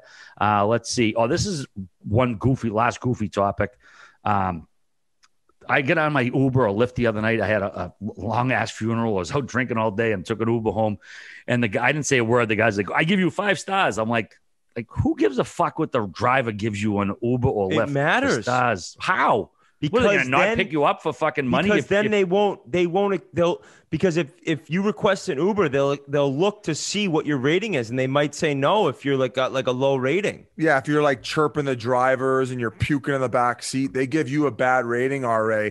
And yes, they will not pick you up if you have a bad rating. At least someone's going to get you. Like all the 10 drivers can pass, but then eventually someone's going to be like, hey, it's fucking $40 for a 10-minute ride. But if you have a low rating and you want to get a ride quick, and then 4 people say, no, this guy's a 4.4, I ain't picking him. All of a sudden, you're not able to get over to meet your connect. Now, saying that, I'm interested to know what RA's rating is because you can check what your rating is, but you got to dig for it on the Uber app. Let's everyone look. Okay. Let's everyone look. Yeah, do you know where to find it, Grinelli? Yeah, I do. See. All right, so go to Uber. Yeah, yep. Uber. Go to Uber, and then when you get to Uber, click on the top left hamburger thing.